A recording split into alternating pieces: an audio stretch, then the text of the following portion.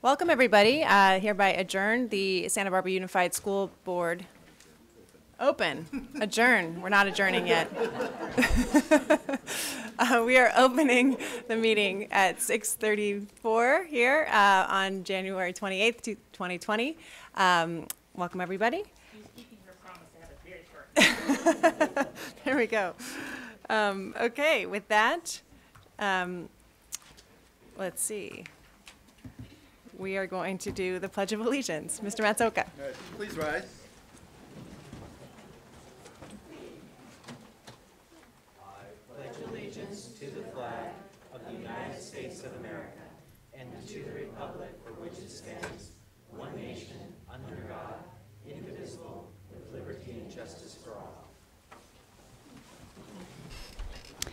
Good evening, everybody. We have Spanish interpretation.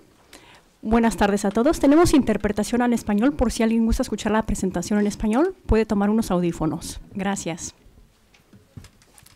Thank you. We also have headsets for anyone who is hearing impaired.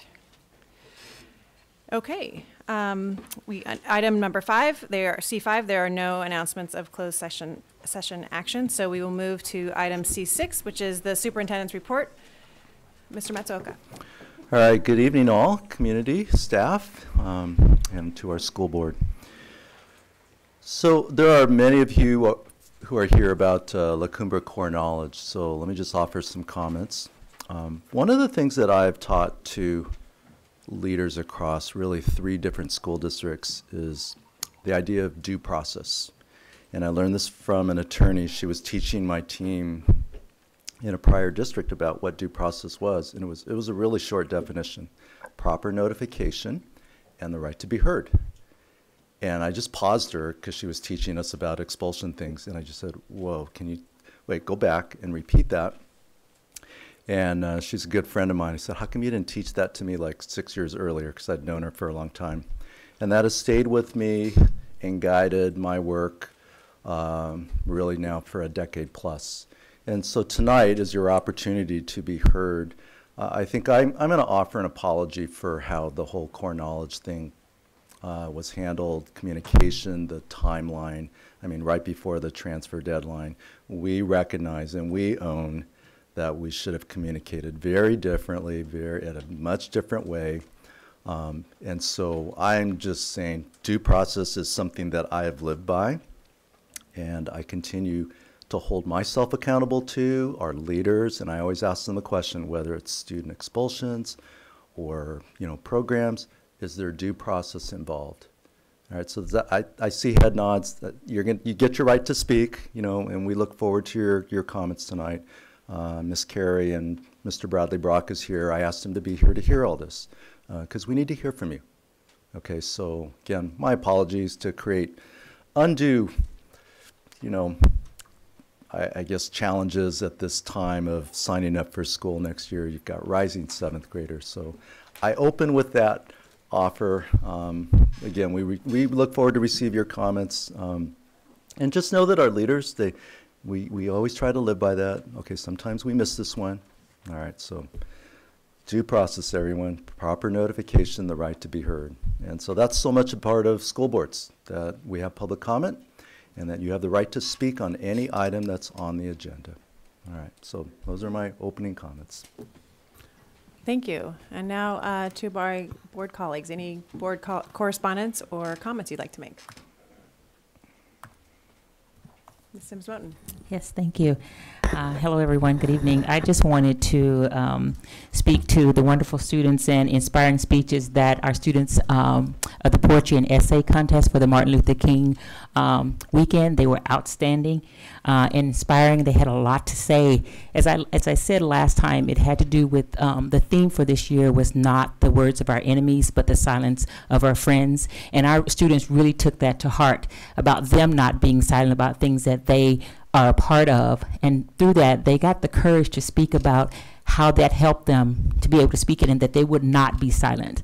And so I appreciated that. And board members, I didn't bring it tonight, but they did give us a copy of all the winners, and I'll make sure they're all put together in a booklet. And last year, I'm not sure if it's Cammie or whomever, but we wanted to invite some of the winners here to come and present to the board their essays. So I just wanted to say that and how proud I was to hear each of them, and that they really have a lot to say, and we should be proud of them as well. Ms. Ford.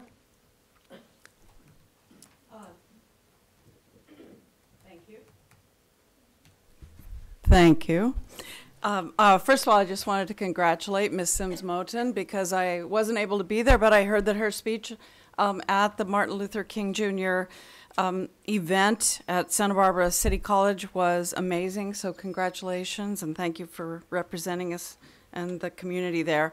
I also just wanted to mention that probably many of you had an opportunity, as I did, to enjoy the Santa Barbara International Film Festival. It's just a fantastic series of movies and events. But this year, the one that impacted me the most was a documentary last Saturday called Tell My Story. And this documentary details the journey of one man trying to understand his son's suicide. The movie is about teen suicide.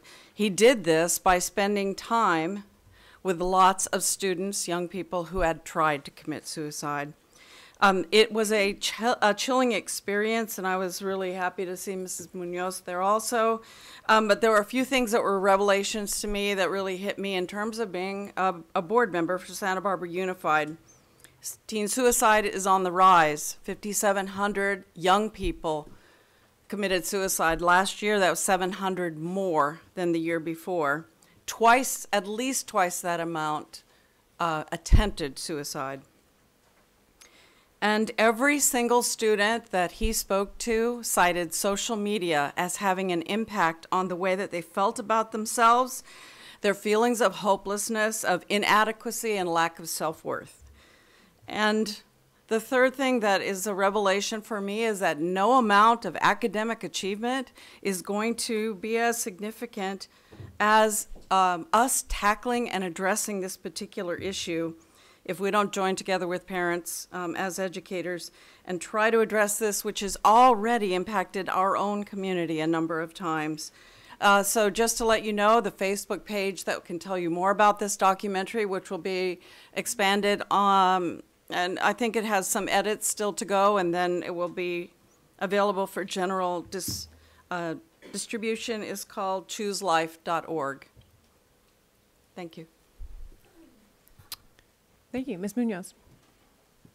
Okay, yes, and as Ms. Ford said, you know, it was nice to see her there and for both of us to be there present and watching this movie of Tell My Story. Jason Reed, the father who was impacted and helped organize this, invited us and was very inclusive. The movie showed how it affects students from all walks of life and also the diversity. And they highlighted, they had a psychiatrist there, Mark Golston, who answered questions afterwards, and it was very, very honest, very knowledgeable, and highlighted the Suicide Prevention Center line.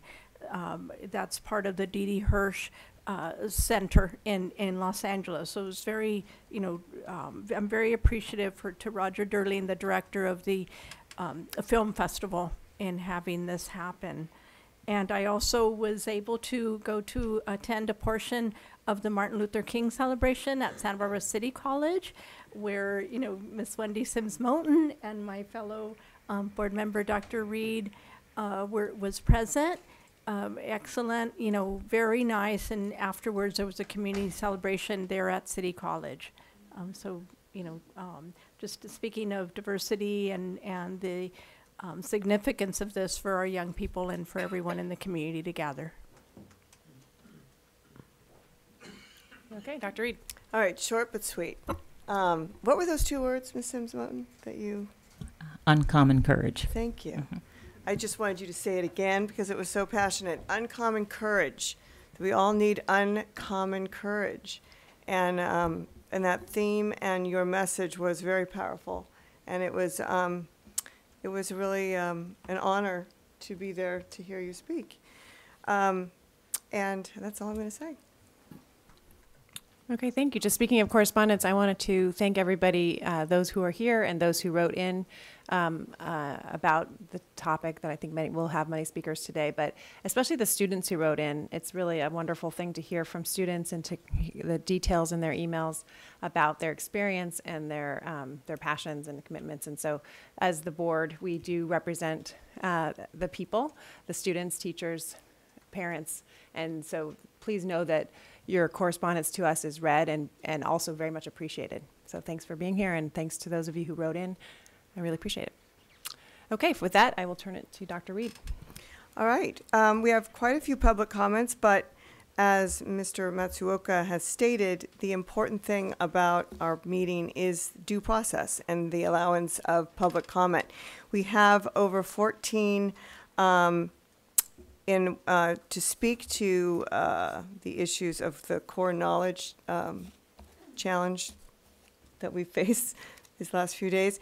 And so I would like to acknowledge, though, that I would like to give the full 3 minutes to each participant. But I would also like to suggest that if you are hearing sort of the same similar comment that you have stated, that you might, cut your response back to just the key highlights of that, so that we don't have a continual of the same message. Though I do want to express, it is really important that you express what you feel and what you want us to hear. So with that said, I'm going to start off with the first 3. We have 2 additional public comments. So you have 3 minutes. You'll get a 30-second warning, and we will move forward. So we have the first person is Alma Rengel. Then we have Caroline Abate, and then we have Declan Hurley.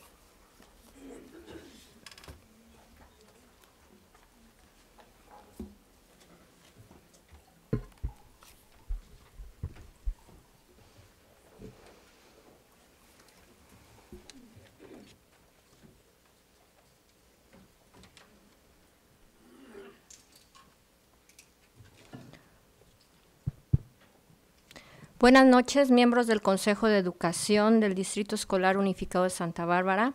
Mi nombre es Alma Rangel y vengo en representación de los DILACs e ILACs de nuestras escuelas. Good evening, board members of the Santa Barbara Unified School District Board of Education. My name is Alma Rangel, and I am here representing the members of the DILAC and ILACs.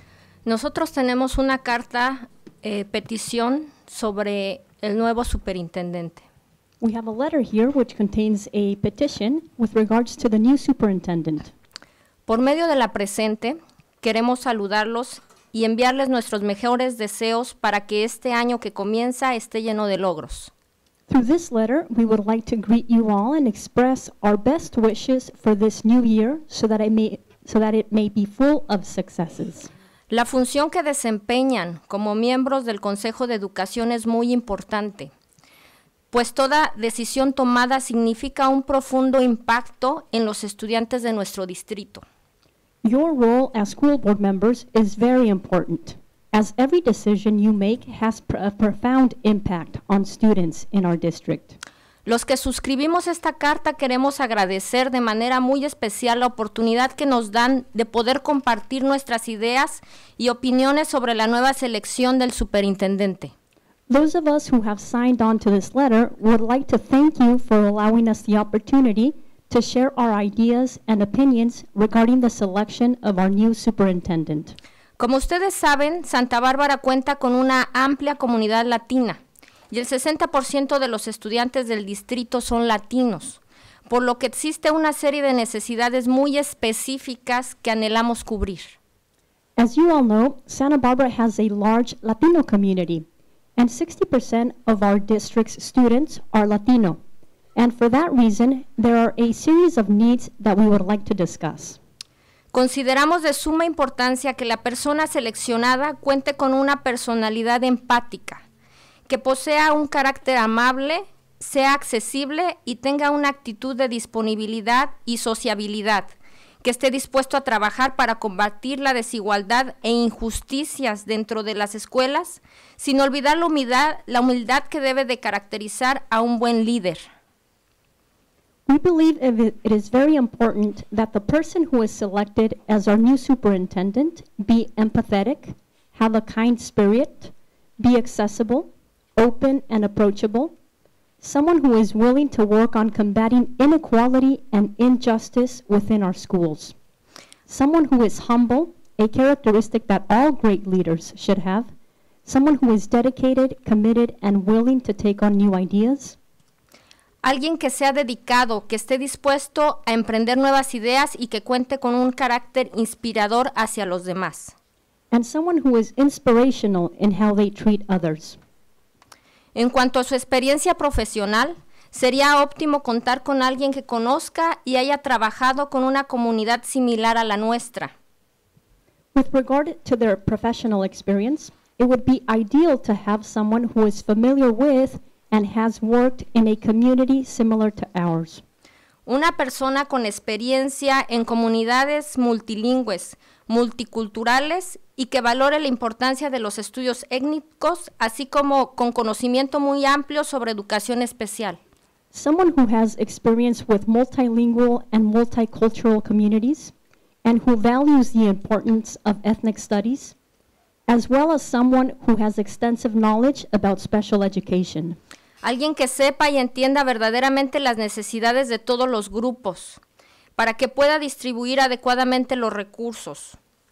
Someone who truly understands the needs of all groups of students, so that the funds can be properly distributed. Un dirigente habilitado para trabajar con comunidades de inmigrantes. A leader who is truly prepared to work with immigrant communities. Por último, proponemos que pudieran contemplar a un candidato bilingüe, inglés-español, inmerso en la tecnología, que tenga un pensamiento moderno, organizacional y que esté comprometido con la competencia cultural. Lastly, we propose that you consider a candidate who is bilingual in English and Spanish, someone who knows technology very well, is someone who is a modern thinker, organized, and who is committed to supporting cultural competency. Agradecemos de antemano el tiempo y atención que le puedan dar a las sugerencias planteadas, ya que para nosotros son valores importantes a favor del éxito de nuestra comunidad estudiantil de Santa Bárbara. We thank you in advance for your time and attention toward the suggestions we have presented here today, because for us, these are very important values that we feel are necessary in order for our community of students to be successful in Santa Barbara. En este momento les van a distribuir la carta para que la tengan en sus manos y está firmada por los representantes de ILACS de nuestras escuelas. Muchos de ellos están aquí.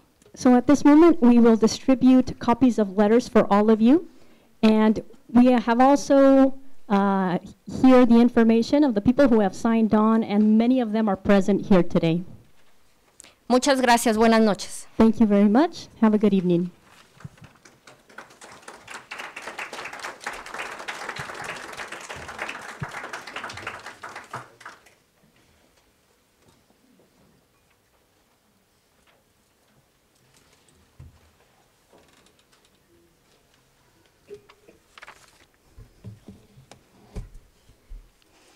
Hi, I'm here to talk about a topic not related to the core or the core classes. So thank you for allowing me to speak about the new sexual education programs for Santa Barbara's public junior high schools.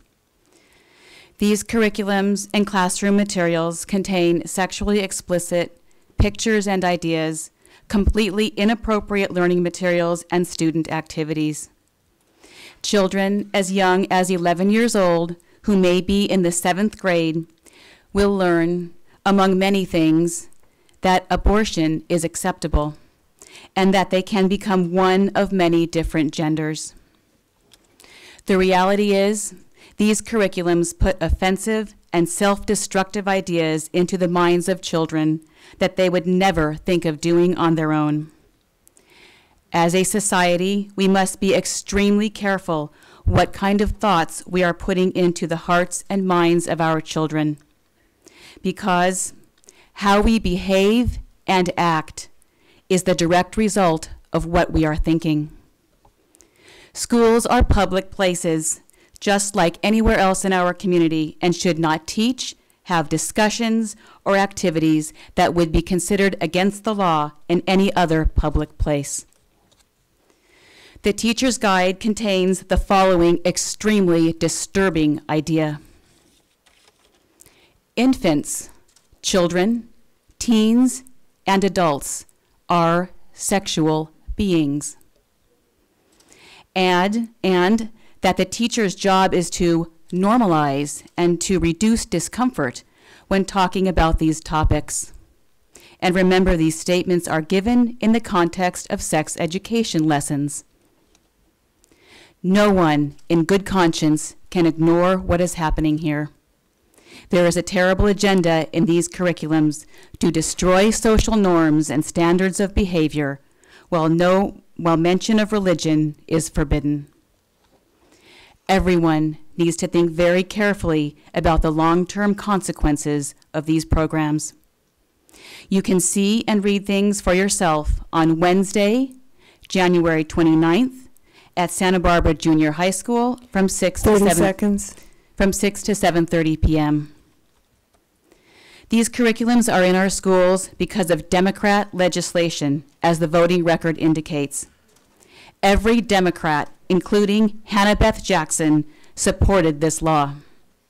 Please stop voting for Democrats. Democrat Monique Limon has been endorsed by Hannah Beth Jackson. Please do not vote for Monique Limon. Only vote for Republican candidates who would never allow this in our schools. Thank you. Thank you for being willing to listen.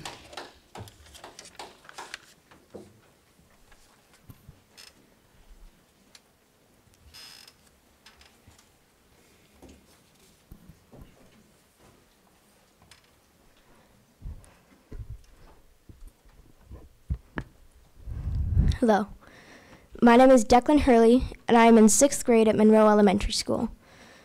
I think that we should keep the core knowledge program indefinitely, because if it was canceled, I would have it in 7th and 8th grade, but the class behind me would not.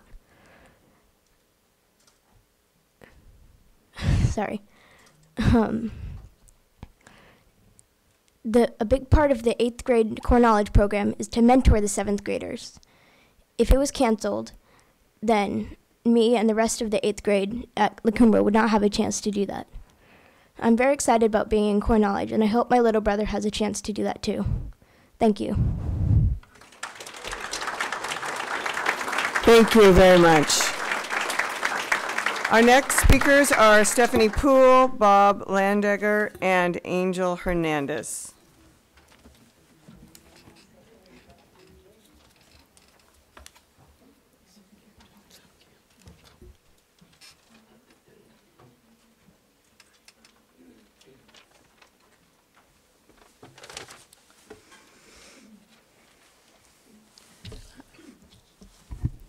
Last night we were relieved to hear that core knowledge program will remain in place.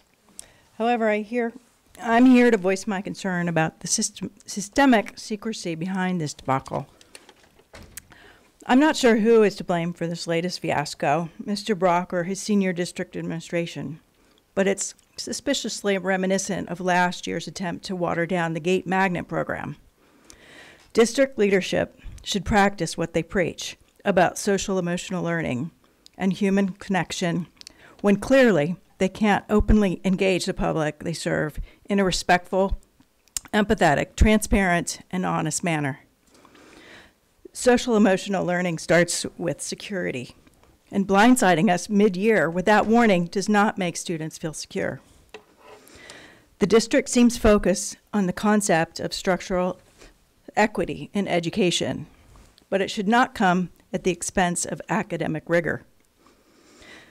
The LCAP annual update identifies an important strategy in closing gaps in achievement is increasing access to advanced courses in secondary schools. But ending a program like Core Knowledge would be the opposite of this strategy. Immersive academic programs like Core Knowledge should be creatively expanded and tailored to a spectrum of learning styles. The CK program at LaCumber Junior High has been uniquely responsible for attracting neighborhood students back to this school for the past 17 years with demonstrable results. An ironic quote from Superintendent Matsuoko states, "The recent successes of some of the schools in the district come after a period of many years, continuity of leadership, persistence, and a lot of hard work. Culture takes years to build. You can't just copy culture from one school to another. It takes relationships, it takes time, it takes dedicated leadership and trust."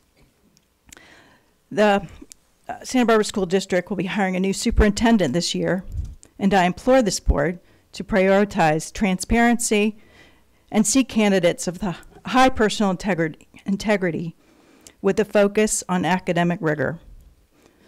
Not a wannabe politician or ladder climbing, jargon slinging, smooth talkers. 30 I think that seconds. it's time to codify that new district staff cannot make any sweeping pedagogical changes in their first year and without due process.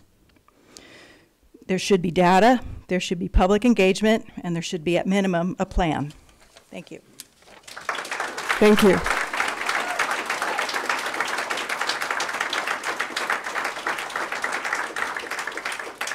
So after Bob Landegger, we have Angel Hernandez and Elvia Hernandez. Boy, I was hoping to go a little later to gather my thoughts here. Sort of making it up as I go. Big supporter of the CK and the value that it's brought to my family. I would tremendously like to see it move forward.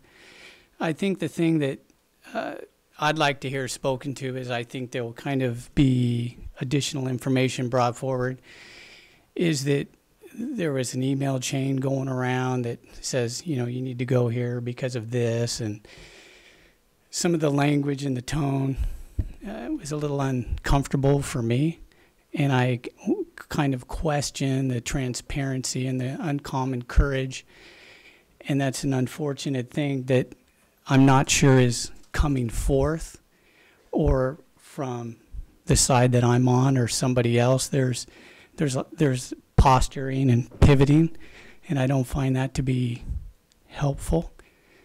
And so I do think you're here for a good time, not a long time, because like the presentation started, that we're conducting ourselves with uncommon courage. Speaking in public is worse than death. And I am a believer in transparency, but in just the matrix of achievement.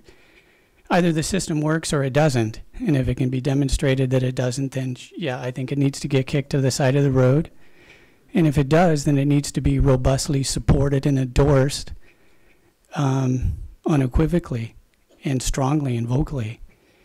And I would think that also that when these type of things come out, because I'm frankly unclear to me, and it's more of a question, is that when your opinions come out, is that is it fully endorsed by everybody or not?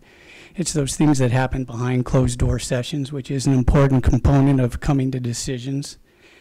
But then it's a question of how fully that's spoken to. That I'm uncomfortable to say it, but I'm going to find a way to say it, and you may not agree with it. And if you can all just sort of operate on that principle, that would work for me. I do appreciate the comment at the beginning on being tone deaf. I'm a member of that club on occasion. And so that kind of levels the playing 30 field. seconds. You create an opportunity. Lastly, I would like to say is that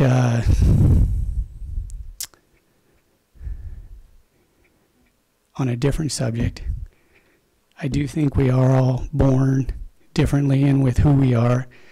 And I think it would be tragic not to recognize in any way that we are different, to some comments that were made previously. And I think on that, it's just really a matter of what question of what side of history you want to go down on. Anyhow, thank you. Thank you.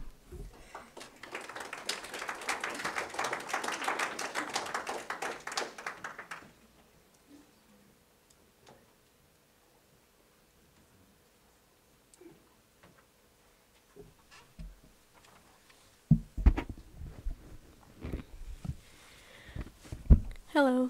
My name is Angel Hernandez, and I'm being accompanied by Eddie Lugo, an alumni from La Cumbre Junior High.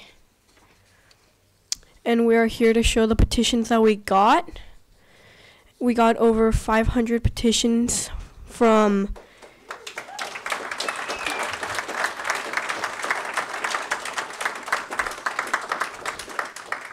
We got around 500 petitions from parents, students, alumni, and community members in under a week. So,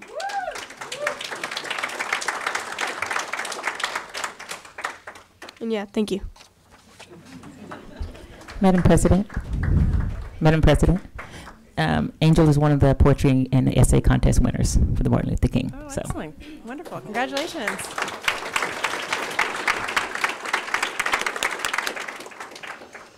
Hello, my name is Elvia Hernandez, and I am the mother of Angel Hernandez.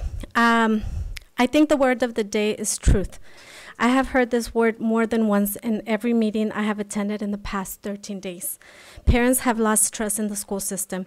To lose trust in something or someone is a horrible feeling, but what is more horrifying is when parents are asked to trust the system with their most precious treasure, their child's education. Unfortunately, this is not the first time I have questioned school administration decisions, but I have not said anything because I was raised not to question authority. But that ends now. It doesn't mean people in power are right or know it all. I have witnessed many injustices, and rather than raising my voice or saying something, I have decided to deal with the situation by either transferring my kids to different schools or try to manage the issues without getting my kids hurt in the process or upsetting school officials. I can't keep doing this. Not when I see how school administration keeps getting away with careless decisions. Yes, I said careless, because it is easier to get rid of programs rather than to add programs. I understand that this is just a job for many, and I get that less work is always nice. I understand that not many have the passion to go above and beyond their regular duties, but at the same time, for the same reason, we must let those that have that passion keep going with their amazing dedication instead of putting obstacles or eliminating great programs. We should be supporting those great teachers and their programs unconditionally. We know that in a good job, the employees do not fail. Rather, the leader is who fails, because good leadership is passed in making their employees great. I don't know if this is our case. We might not have a strong leader. We might not have a school district employees we might have just school districts employees that just don't care. Either way, I'm concerned and wonder what we need to do to see a change. I'm speaking up today because I cannot just continue to see programs being removed over and over again.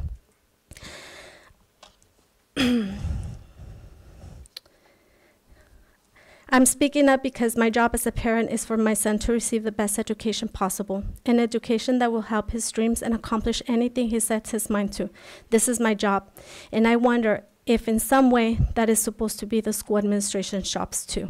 Just as you have done evaluations, me as a parent, and throughout the years, I have done mine. And the school district, and my results show me they have failed. We would not be here today if that was not the situation. They have failed and lost the trust of many parents, students who are present today. Thank you. Thank you. So our next three speakers are Claire Fackler, Brian Johnson, and Bruce Hickey.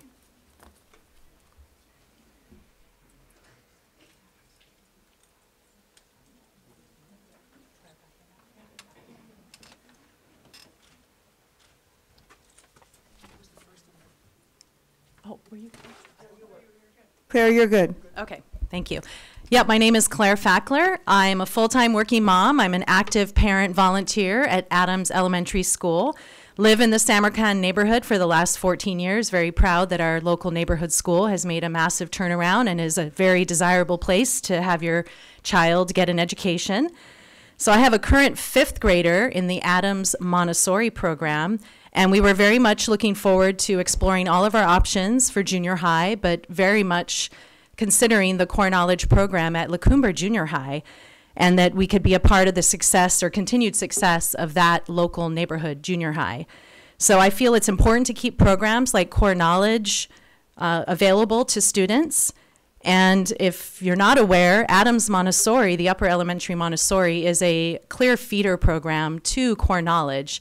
In the last couple of years, I believe all 6th graders leaving Adams Montessori, all but maybe 2, has continued on to Core Knowledge. So that seems to be a nice feeder program. And I want to also share that it makes sense that Core Knowledge would be evaluated, as would any program in the community related to education. As it continues to be evaluated, I firmly believe that the board and the administration should be completely transparent and have really strong communication with the parent community and, the parents and the community at large. Now, on a second quick topic, I did want to share that in terms of the new superintendent search, I'm in absolute support of hoping that our school board and the team will look to some of our very local, extremely talented individuals. For example, Dr. Amy Alzina. I hope she's considered as an appropriate candidate. Dr. Alzina has proven herself in our local community as a successful leader over and over again at Adams Elementary School and now at Cold Springs Elementary. She's an exceptional local candidate that should be considered for application, and she knows our community's needs, our students' needs, and she has the drive and stamina to take Santa Barbara Unified School District to the next level. So I hope you consider her as a candidate. Thank you. Thank you. Just to keep the comments moving, if we could have people line up and just be waiting, the 3 that I call first and second and third. And finally, there are going to be no more public slips. We're closing down the public comment for now. So moving forward, thank you. Thank you. I'm the parent of a alumni as well as a current student, and I wanted to speak on in support of continuing the CK program. I wanted to start by thanking you, the board, the district, as well as the administration for reversing the decision to continue the program. I think that, I believe that one of the reasons that this happened so quickly was because of the students in the Core Knowledge program. I think that this is evidence of why the program should continue, because of their ability to mobilize and the lessons that they learned through their classes has given them the desire to learn and the willingness to put themselves out there in support of a program like this. So I wanted to thank the parents and the students for that. I did also want to speak on what I believe has been said and will continue to be said. There appears to be a lack of transparency, communication, and due process. The original communication that we received seemed to make us believe that the decision had been made over a period of a few weeks from November to January. And then the latest communication today that we received seems like this has been in process for 18 months. So it would be really helpful if what could come out of this whole process is some real evidence and facts about what went into making the decision. Was this a recent decision that was made, or was this something that's been on the table for a long time? Who was involved in it? Why weren't the parents in the Core Knowledge program asked to be involved in it? And if they were, who was involved in it?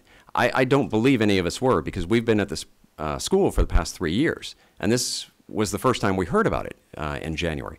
So there's still a lot of, I think, questions out there as far as the decision-making process that went into place. And I think it would be very beneficial for regaining the trust of the parents moving forward if that could be examined and if that could be shared. And then if we can all be brought in for any decisions in the future, because the students and the parents really do know that program the best. So, thank you. Thank you.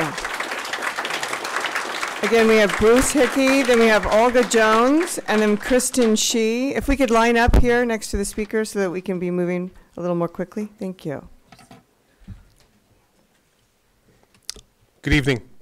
This is my second appearance at the school board meeting in the last year, and a pattern is repeating. Administrators are surprising parents with dramatic policy changes and acted without consultation. And in doing so, they also loudly announce, it's our decision. Whoever's rolling it out. I hear this over and over. It's my decision. I did this. Nobody else was responsible. There's something, it's very odd. The board has heard the timeline of the evolving and contradictory explanations to end, then postpone, and now reinstate the core knowledge program. I'd like to address both the culture of secrecy and the demonstrated lack of leadership. Our child attended the La Cumbre Junior High Open House on January 9th and was basically lied to about the programs and the direction of the school. The depth of those lies is still emerging, with new information coming out yesterday, and I think that's shameful. We now know these changes were conceived before Principal Brock was hired. Principal Brock's statements related to this decision always clearly included the words, "I own this decision." However, it appears the district is setting the agenda, directing the staff to ram it through via deception instead of consultation, and leaving the staff to take the responsibility for the fallout. I was taught that the core tenet of leadership is to be out in front, to take responsibility and to own the decisions made by your team, especially the bad ones. Until tonight, the district is providing none of that. Principal Brock is left to clean up the mess initiated by his superiors.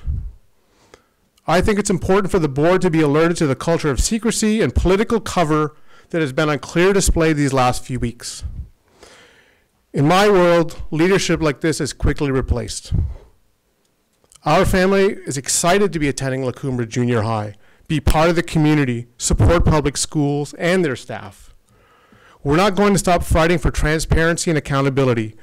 Our energy could be put to much better use supporting the school, its principal, and our kids.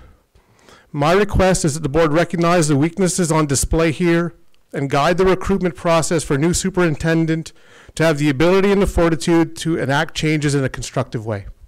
Thank you. Thank you.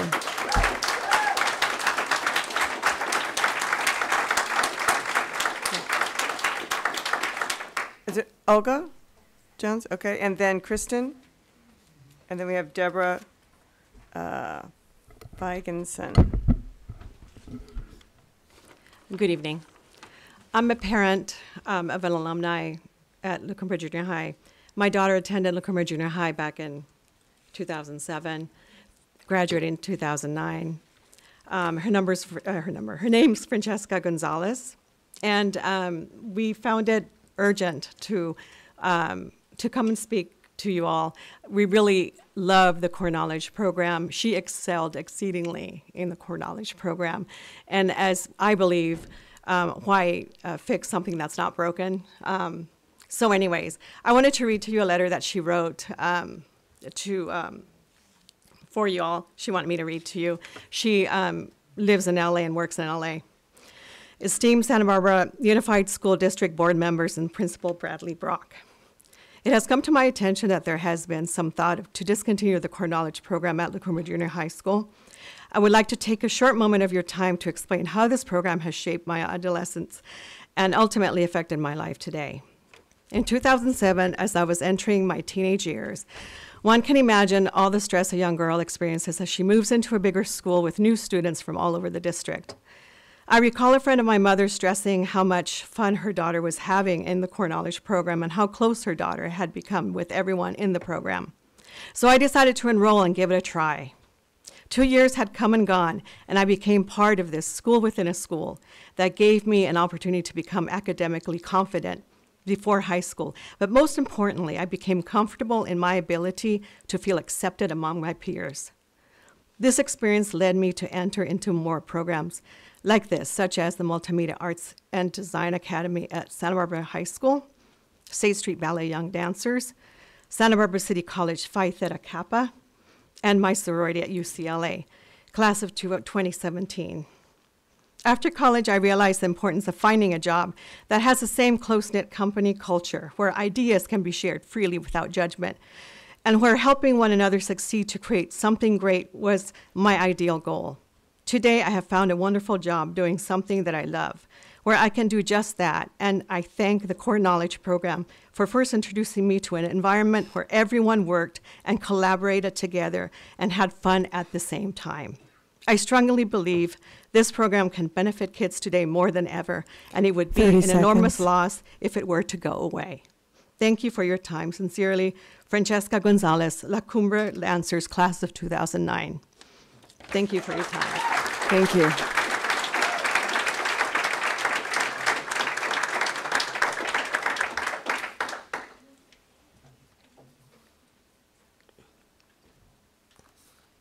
Hi, my name is Kristen Shee. I'm a mom of 4 kids who spent 6 years each at Santa Barbara Community Academy, which in the beginnings was a core knowledge school. Also, my 4 kids each went 2 years at La Cumbre Junior High in the core knowledge program, so I am very strongly in support of the core knowledge.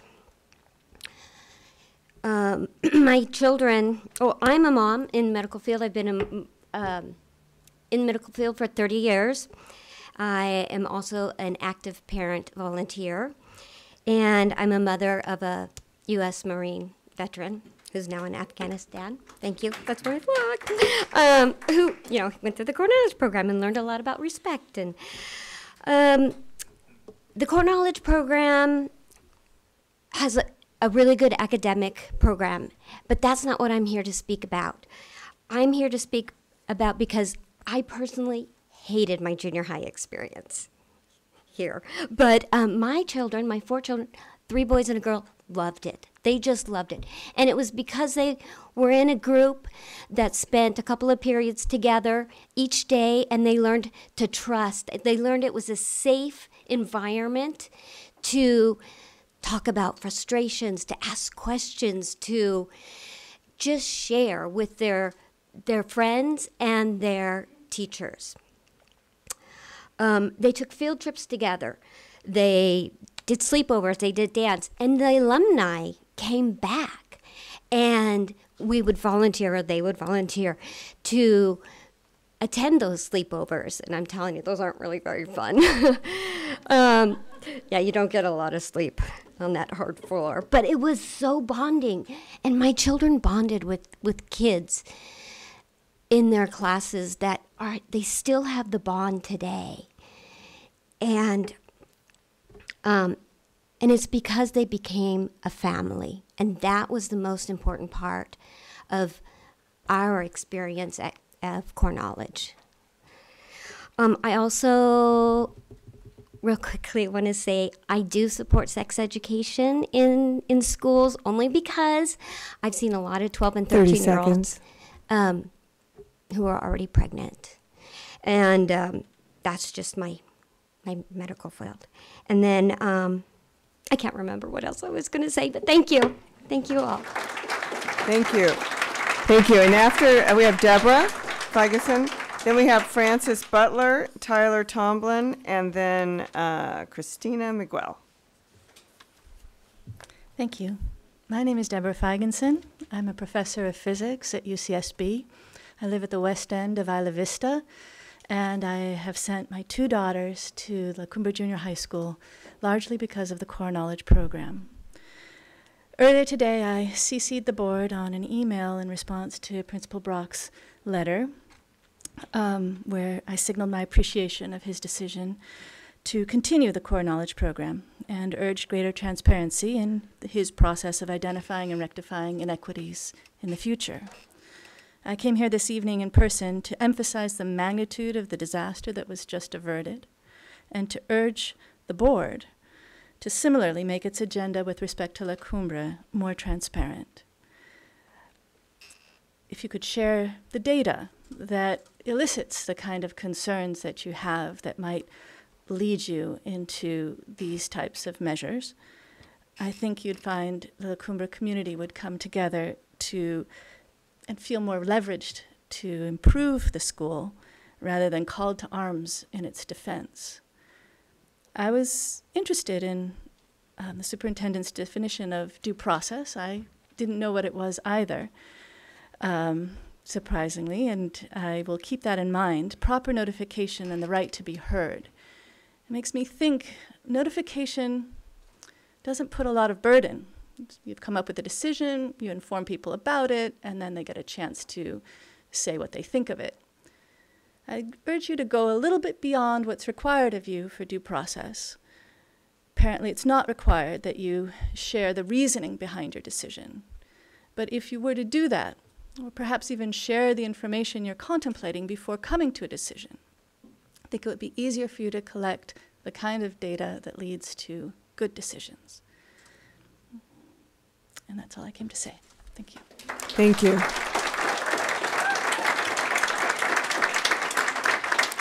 So Francis Butler, Tyler Tomlin, and Christina McLeod. Hello, my name's Francis Butler. I heard and I appreciate Superintendent Matsuoka's opening apology and his statement of support of due process.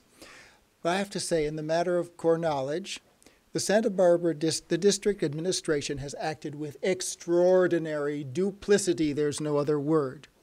Mr. Brock's letter of January 15th announced the end of core knowledge. It was completely unexpected to parents and students, in spite of claims that it involved the entire school community. In the letter and in subsequent comments at coffee with the principal, Mr. Brock indicated that he made the decision personally over an 8-week period, and he took full responsibility for it. During coffee with the principal, Assistant Superintendent Sean Carey stood by and looked sympathetic towards parents. She also talked about rebuilding trust at some length. Mr. Brock's email of January 27th, yesterday, gave completely different reasons than his letter of January 15th for the closing of core knowledge. It indicated that the closure of core knowledge was an 18-month process that began before he was hired. In other words, the process began immediately after Joanne Kane's death. If I understand correctly, the only two links in the administrative chain between Mr. Brock and the school board are Assistant Superintendent of Secondary Education Sean Carey and Superintendent Carey Matsuoka. Assistant Superintendent Carey has shown no honesty. She lies and orders subordinates to lie. Sorry, it's true. Let's keep things respectful, sir, please. Let's you. keep things respectful. I respectfully say that she lies. No decency. She listens with a caring expression and talks about wanting to rebuild trust, even as she is engaged in deceit. No respect for students. She does not care about a wonderful CHIP program in a school for which she was responsible last year. She is secretive. She deliberately plots behind the scenes with absolutely no student or parent input. No respect for parents. No interest in education. She has attempted to destroy a great program instead of supporting it. I would like to ask the board to remove this arrogant. Excuse me, sir. No personal attacks, I apologize. please. I would like to ask the board to remove this person from her extremely powerful position in the district as soon as possible. Second point, less aggressive. Recent events have already done damage to the core knowledge program. 30 seconds. This could cause low enrollments next year. The vagueness of the most recent Parent Square message from Mr. Brock suggests the possibility of a continuing plan to eliminate core knowledge. I hope that isn't true, and I hope that what we've heard tonight will help to make that not true. And I'd love to say positive things. I'd love to say wonderful things, but I'd like to ask, please, don't just reinstate the core knowledge program. Try to protect it if it has trouble. Thank you. So Tyler Tomlin, Christina Miguel, and then Jill Riviera. Good evening, Board of Education, Superintendent, and all that are in attendance tonight. I thank you for this opportunity to speak. This speech is not about core knowledge. That speech is in your inbox. The speech entitled tonight is Oops, I Did It Again. SBUSD's response to the community outcry. It has been wrongly assumed that last night's letter by Principal Brock would somehow appease us. I have spent over a week strategizing, organizing, listening to, and preparing a distraught community. Last night, it felt like the rug had been pulled out from under my feet once again. Was this an attempt to cause disarray and chaos among us? We still haven't received the answers that we asked.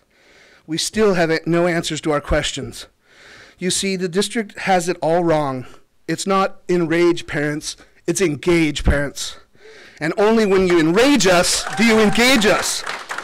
It's shameful that SB USD has been caught yet again culpable of lies and bad decisions surrounding public policy, lack of stakeholder input, and poorly implemented plans.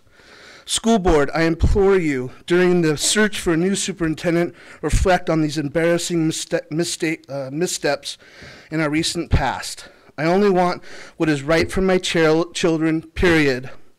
They have the right to feel safe walking to, from, and at school, and they have a right to a rigorous education that meets their needs.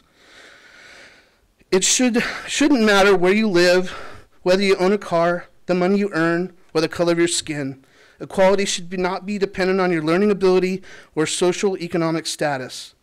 The public schools need to encompass all demographics and mirror our society as a whole. Some schools need more resources and better programs to balance the challenges caused by the Every Student Succeeds Act. Parent communication and community perception are key. It is, in my opinion, that this is one of the best places in the world to live, and our public schools shouldn't be failing us. Thank you. Thank you.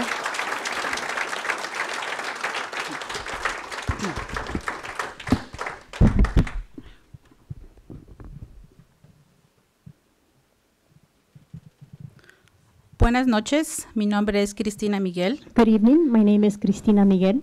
Tengo una estudiante en la escuela La Cumbre en el 8º grado, ella está en Core Knowledge. I have an 8th grader who's in Core Knowledge at La Cumbre Junior High School. Solamente vengo a decir que el programa de Core Knowledge ha beneficiado mucho a mi niña. I just wanted to come and say that Core Knowledge has really benefited my daughter. Todos los días desde que ella empezó la escuela en el pre-kinder, en la escuela Adams, todos los días yo me comunico con ella, platico con ella, ¿cómo te va en la escuela? So every day since she started school in pre-kinder at Adams, I have checked in with her. I ask her, how did it go? How was your day? Y yo he notado que en estos 2 años en Core Knowledge, ella empezó siendo una niña un poco muy tímida cuando entró a la Junior High por los cambios y nuevos compañeros. And so I noticed that when she started at the school 2 years ago, she was a little shy because of all the changes going on at that time and because she had new schoolmates. Y ahora veo el cambio totalmente diferente de mi niña. Todo lo que me platica, está interesada en muchos temas y pienso que todo eso es gracias al programa de Core Knowledge. And now I see the total opposite. She's very engaged, she's very interested in everything that she has learned, and I think a big part of that is because of Core Knowledge. Pienso que lejos de quitar un buen programa,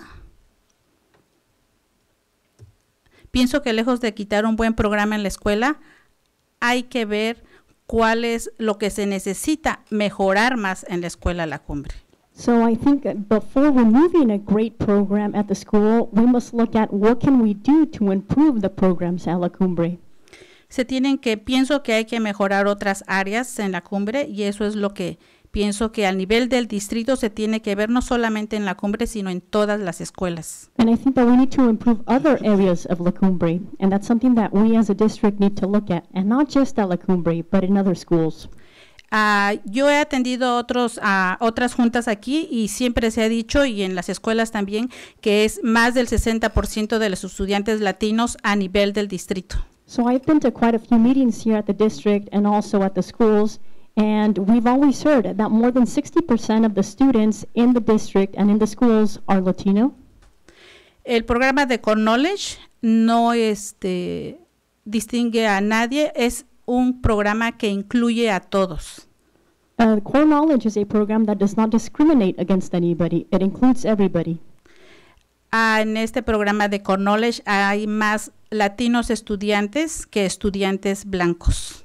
In this program, Core Knowledge, there are more Latino students than white students. Entonces yo pienso que tenemos que seguir beneficiando a la comunidad latina que va creciendo con el tiempo. And so I think that we need to continue supporting the Latino community, which is growing. Y hablando sobre el apoyo a los latinos, quiero mencionar a la persona que a mí me gustaría que ocupara el lugar de superintendente. And with regards to supporting our Latino community, I would also like to share a few words with regards to the search for the new superintendent. Y me quiero dirigir a ustedes, la mesa directiva del distrito escolar, a las personas de DILAC y a los representantes de ILAT que están aquí sentados. And I would like to address you, the members of the Board of Education here at Santa Barbara Unified, and also to the DLAC and ELAC representatives that are here present. Pienso que es tiempo para un cambio en nuestro liderazgo. Y yo sugiero que espero que sea una mujer la que dirija el distrito escolar de Santa Bárbara. And I do believe that it is time that we have changes in our leadership, and I hope that our next superintendent could perhaps be a woman. Mi candidata ha trabajado mucho con los latinos. Ella no habla español, pero ha trabajado muchísimo con nosotros los latinos. My preferred candidate does not speak Spanish, but she has worked very well with Latinos. Impulsó mucho el programa de ELAC en la escuela Adams. She really supported the ELAC program at Adams. Ella empezó ese programa con una mamá obviamente latina. She began that program with a Latina mother. Mi niña cuando ella empezó en la escuela Adams estaba en números rojos, porque yo estaba buscando una escuela magnet, que es lo que mi familia en Los Ángeles me recomendaba. So when my daughter started at Adams, it was in the red. I was looking for a magnet school because when I was living in LA, that's what everybody would recommend. Y entonces casi puedo decir que yo tuve la experiencia de cómo la escuela Adams creció cuando lo dirigía la ahora doctora Amy Alsina. So I can honestly share my experience with regards to how much Adams School grew under the direction of now Dr. Amy Alsina. 30 seconds. Siempre apoyó todos nuestros programas. She always supported all of our programs. Y siempre empujó el programa de ELAC. And she always supported ELAC. Cuando ella se retiró de la escuela Adams, la escuela terminó con el sello de una escuela distinguida. When she left Adams, Adams received the seal of a distinguished school. Y bueno, tengo que volverlo a repetir, no necesitamos una persona que hable nuestra lengua, el español. Thank you very much. Para que nos pueda ayudar y entender a nosotros los latinos. So I would say that we don't necessarily need someone who speaks Spanish in order to work and understand Latinos. Muchas gracias. Thank you. Thank you. Our last two speakers, Jill Rivera and Patricia Lopez. Jill Rivera, next. And Patricia Lopez.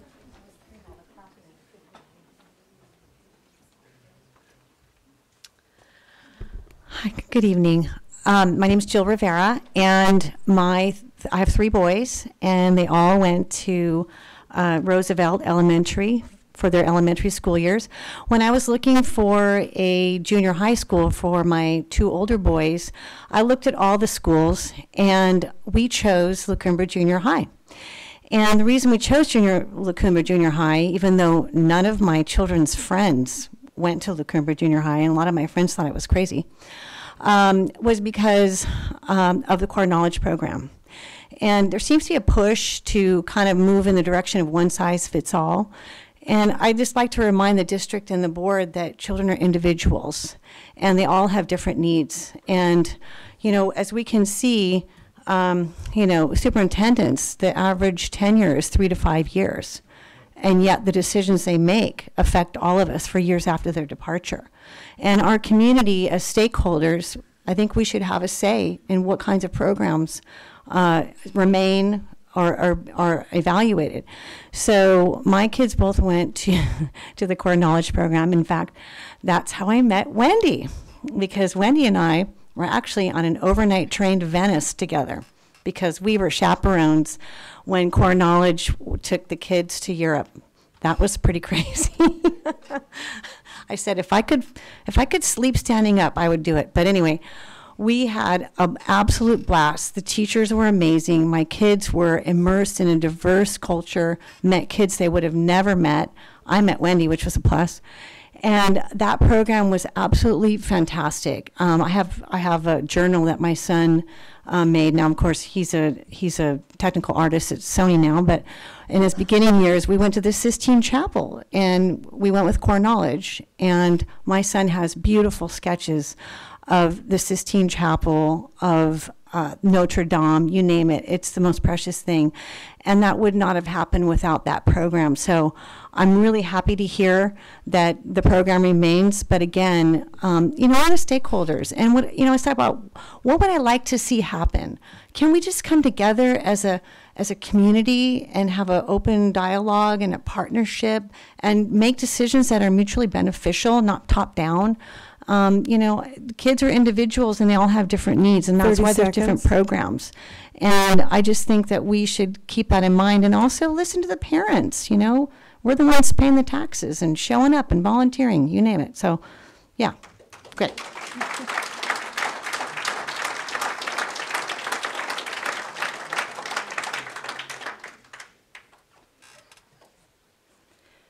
Hello, good evening. My name is Patricia Lopez, and I actually just came briefly. I had a lot of parents who asked me to go ahead and give my personal opinion on Core Knowledge. And on a personal note, my son, who's in 10th grade now, he was the graduating class that had to learn the day of their promotion that their beloved Mrs. Keynes had passed away. And so when I told my son the news about the Core Knowledge, the first question he asked is that, why? And I said, exactly why? It's a program that I think has really grown on my son. He still has his 2 buddy boxes that they had to do in class.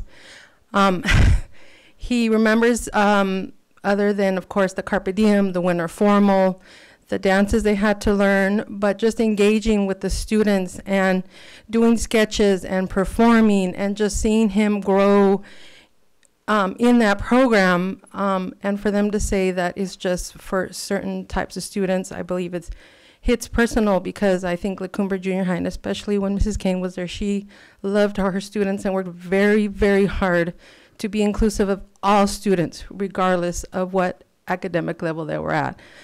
On a personal note as well, I have been in many PTA president at Monroe School. My son's a 6th grader.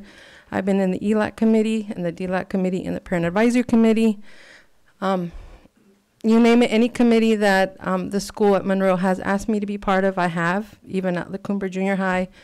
I've tried to be involved as much as I can. I know my son would be here, but he's actually at home doing his homework because that's one thing that the program at La Cumbre Junior High installed him was responsibility, integrity, respect, and above all, teamwork. And I think those are qualities that kids need to learn within an environment, and I think that's what the Core Knowledge provided. So I hope you guys really reconsider and extend it for permanent. That would be great. Like I said, my son's in 6th grade, and he was looking forward to being part of the community within the Core Knowledge program and the Cumbre itself. I just have to say that the staff and the teachers have gone above and beyond at that school. When I've needed it the most on a personal level for my son, I just have to say that. So thank you very much for your time. And once again, I really hope that you consider to keep the Core Knowledge program at La Cumbre Junior High, because it's an inclusive of all students. Thank you very much. Have a good night. Thank you. That concludes public comment for this evening. Thank you all for being here and sharing your comments with the board. Yes, thank you. So now we will move on to the next item on the agenda. It's item D, which is the acceptance of donations. I move that we accept with gratitude donations for January 28th, 2020. Second. Okay. Ms. Ford seconds. All in favor? Aye. Aye. Motion passes. Next, consent agenda, item E. Do any of board members have any items they'd like to pull from the consent agenda? No? Okay. Let's take a motion. So moved. to please. So moved. Second. All in favor? Aye. Aye. Motion passes. Okay, moving right along here. We have item F, action agenda. Dr. Reed. Yes, in the case of 2019-20-17. Excuse me, if you don't mind just exiting a little more quietly. Thank you.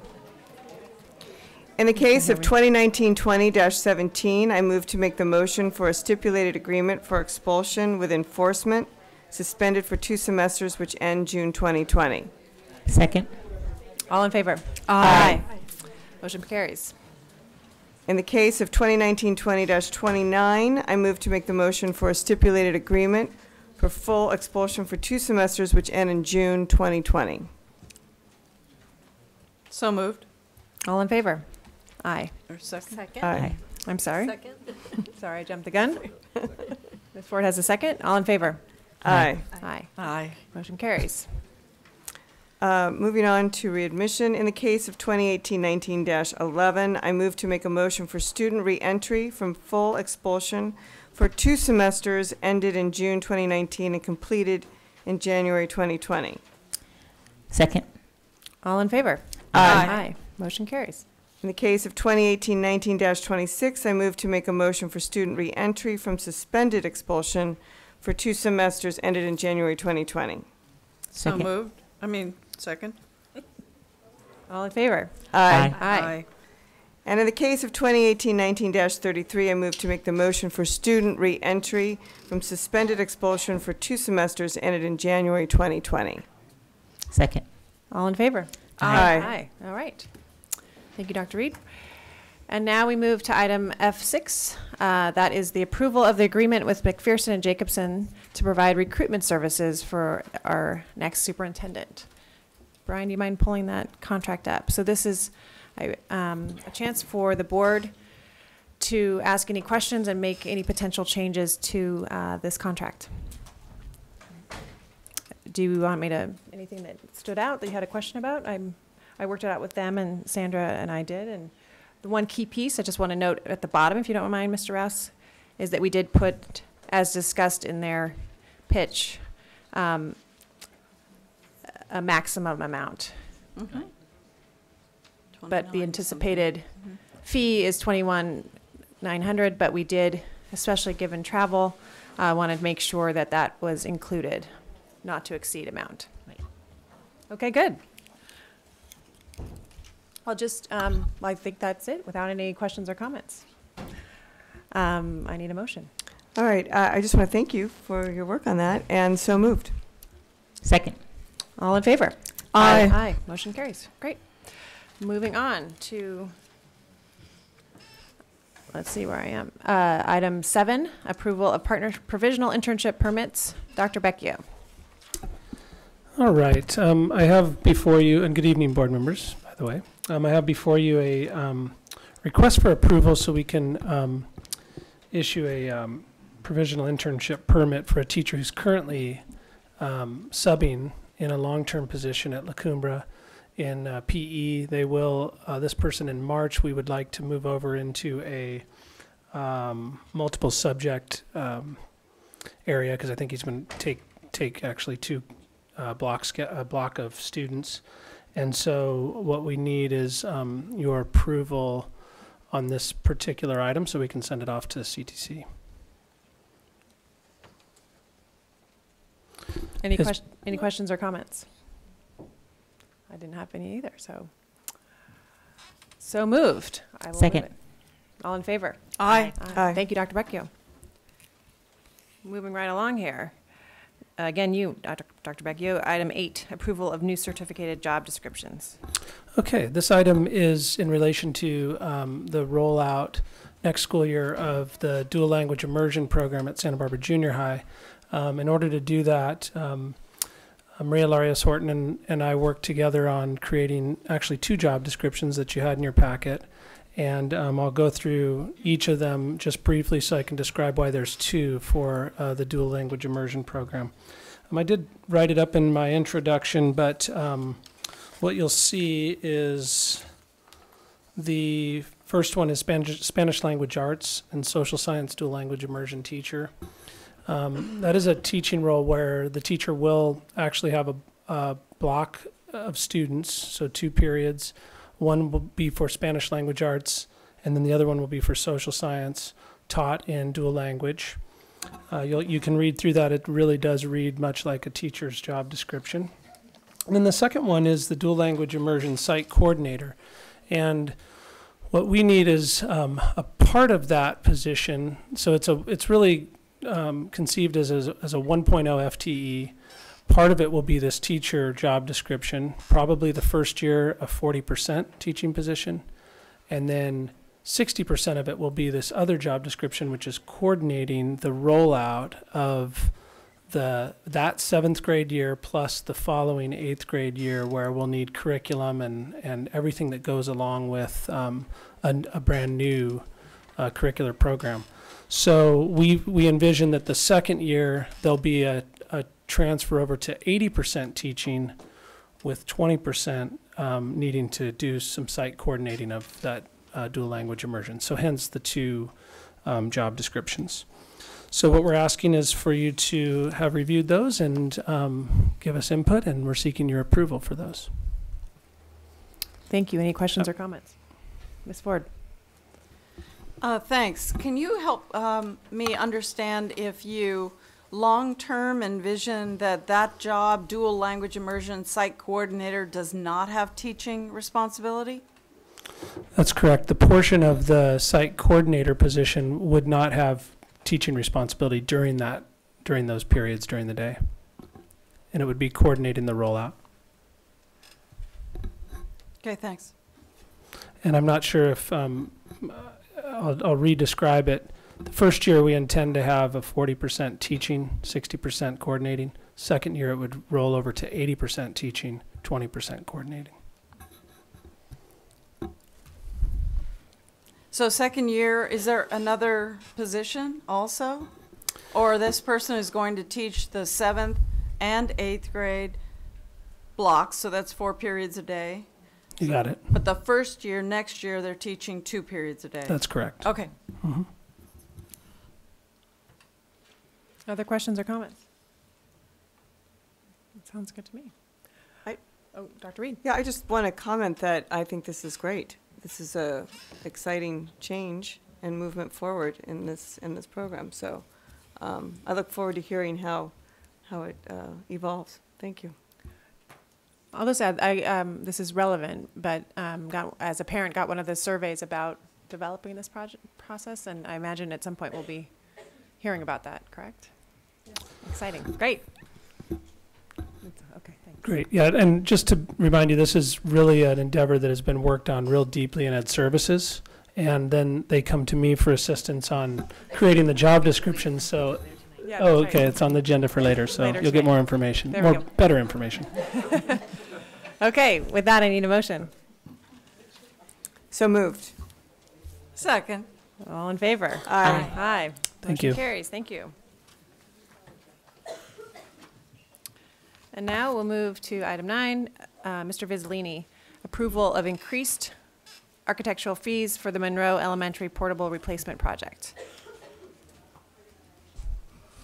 Good evening, Board. Superintendent Matsuoka. This is kind of a unique action item asking for an increase to our architectural services fees for a project without there being a matching increase in the construction cost. So I wanted to kind of walk you through this. It's been a little while with Monroe, and I wanted to explain a little bit here. So at Monroe, we've had some significant design challenges. We've actually had to move the site where the buildings were going to be constructed 3 different times. Each iteration has been a complete redesign by our design team. So all of their sub-consultants, everything, all of the surveying work had to be done because everything got changed. I'll explain why in just a second, but I wanted to kind of preface this whole thing by that. So our professionals are asking for an increase based on all that extra work that they did. One of them was even ready to be submitted to DSA at the time. So that's the beginning of it. So just to show you where we are, this is Monroe School, obviously. The first site location is at the south end here where these 4 portables are next to the existing kindergarten building. And this is the vision that we had to begin with. As you see, we had a total of 6 classrooms. We had 2 normal-sized classrooms, 2 large classrooms in 1 block, and 2 larger-sized classrooms that are actually down on the playground area. Also notice the large paseos and the walkways. And so this was a big vision at the time to try and get some outdoor experiences, places for the community to gather and have some an outdoor learning experience. What you can't see in this 2D drawing is the horizontal difference of grade between where the kindergarten building is and the kindergarten, and the playground. It's probably about 15 feet of change. So this nice looking walkway has all kinds of angles to it, and it's got retaining walls, and so the amount of concrete and those types of things were significant. So these are kind of the challenges that we found, that to make the Division of State Architect happy with all of our access compliance requirements. The outdoor plazas being a significant amount of concrete, we actually worked with our LLB contractor and got an estimate, and it came in really high. So, you know, including moving some of this playground equipment, we were a little over $2 million over our budget. So as you can imagine, we were a little shocked at that period. We did not have a very big contingency fund at that point, so we decided to reevaluate and move on. So now we're looking at Monroe again, and we're talking about focusing on the upper corner, which is the northwest corner of the campus. And this is the plan that we came here. So we shaped it a little bit because of the confined space. They're a little bit smaller classrooms, but they're 3 sets of 2. There's a shared community area. The staff at Monroe was very interested in having this learning community. But we had a major problem. So when we started doing our typical site work at the beginning, our geological consultants notified us that there's potential for an active fault. So we asked them how do we evaluate that? Well, it turns out it's quite an extensive project just to find out whether the fault is there, because they don't know where it is exactly. You literally have to dig up a huge portion of the field and have a geologist test a bunch of areas. So the cost for that work was going to be several $100,000, and we kind of decided that was not a great use of the money, especially when we weren't sure we wouldn't have to move the buildings again anyway. The other input is from school staff. This wasn't the ideal location for them. It's located pretty far away from the cafeteria and the office and the parking lot, and they just felt like it wasn't a great location. So going back to the drawing board, we went back to our original location, which is down here on the southern side next to the kindergarten. And this is our new iteration. So you'll notice that the buildings have been turned 90 degrees. There are only 5 of them this time. There's a couple of reasons for that. Some of the costs are going to go up just because of passage of time. But we also have 2 large upper grade classrooms, 2 normal classrooms, and a kindergarten and TK room is now designed into this because it's next to the existing kindergartens. So the proximity played into this. So the kindergarten rooms have their own restrooms. There's also a staff restroom that has access from the outside. So all the teaching group down in this area doesn't have to hike to the office and try and deal with that. They still maintain the learning community by keeping all the rooms together in kind of a quad, and the school is trying to make that a multi-grade level experience, so they've got team teaching going on.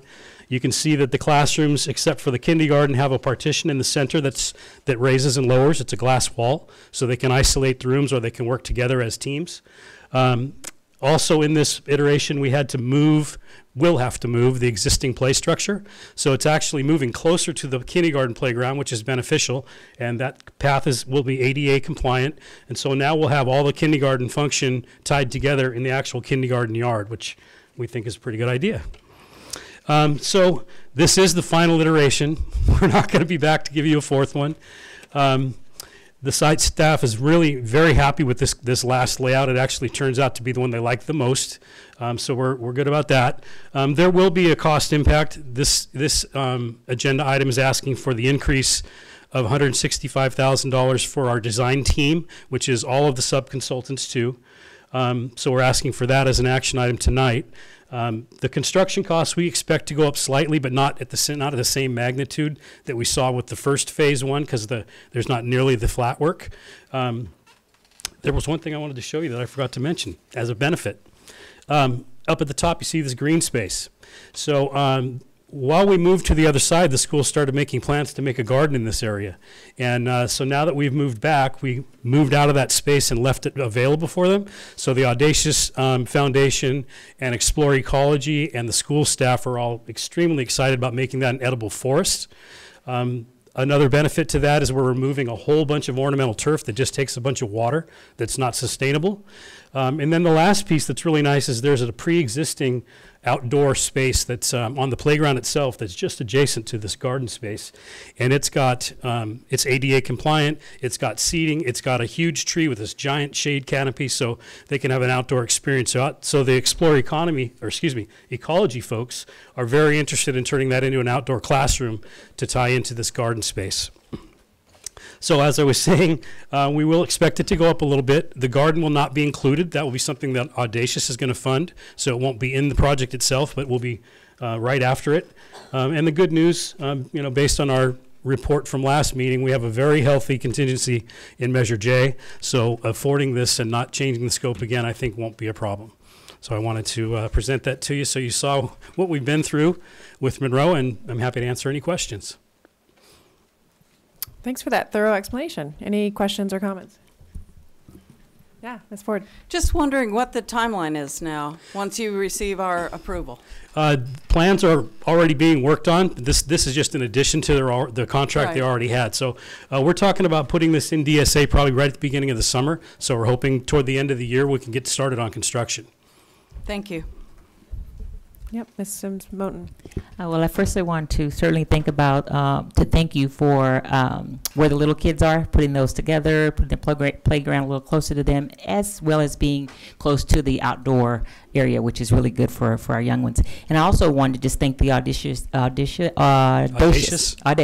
Foundation for their support for the garden. And I also want to appreciate the site folks that were, you know, very much a part of this and coming to a very common place. So it's a successful place, and we look forward to it getting completed. We all do. Okay. Ms. Munoz. Yes, I appreciate your explanation. I tried to read it and figure it out. And I just had a question. City College, is that on the other side of where the food forest, you know, the no, Drive? Santa Barbara City College is across from McKinley School. This is Monroe, so it's a little further down, closer to Henry's Beach. Yes, and I love the, you know, the outdoor. I mean, it's like a win-win situation. Yeah. So I appreciate. Thank you. Great. And as a kid who went to school here in portables, it's always nice to replace them. So thanks. Thanks, Mr. Vizzolini. So we need an action item. Yeah. Yes. So moved. Second. All in favor? Aye. Aye. Motion carries. Thank you. Okay. Mr. Matsuoka, item 15. Oh, no, excuse me. I jumped. Item 10. Ms. Carey, approval of Santa Barbara High and Goleta Valley Junior High School's plans to school-wide. Need my glasses? Title I status. Thank you, President Capps, and good evening, board members and district staff and community members.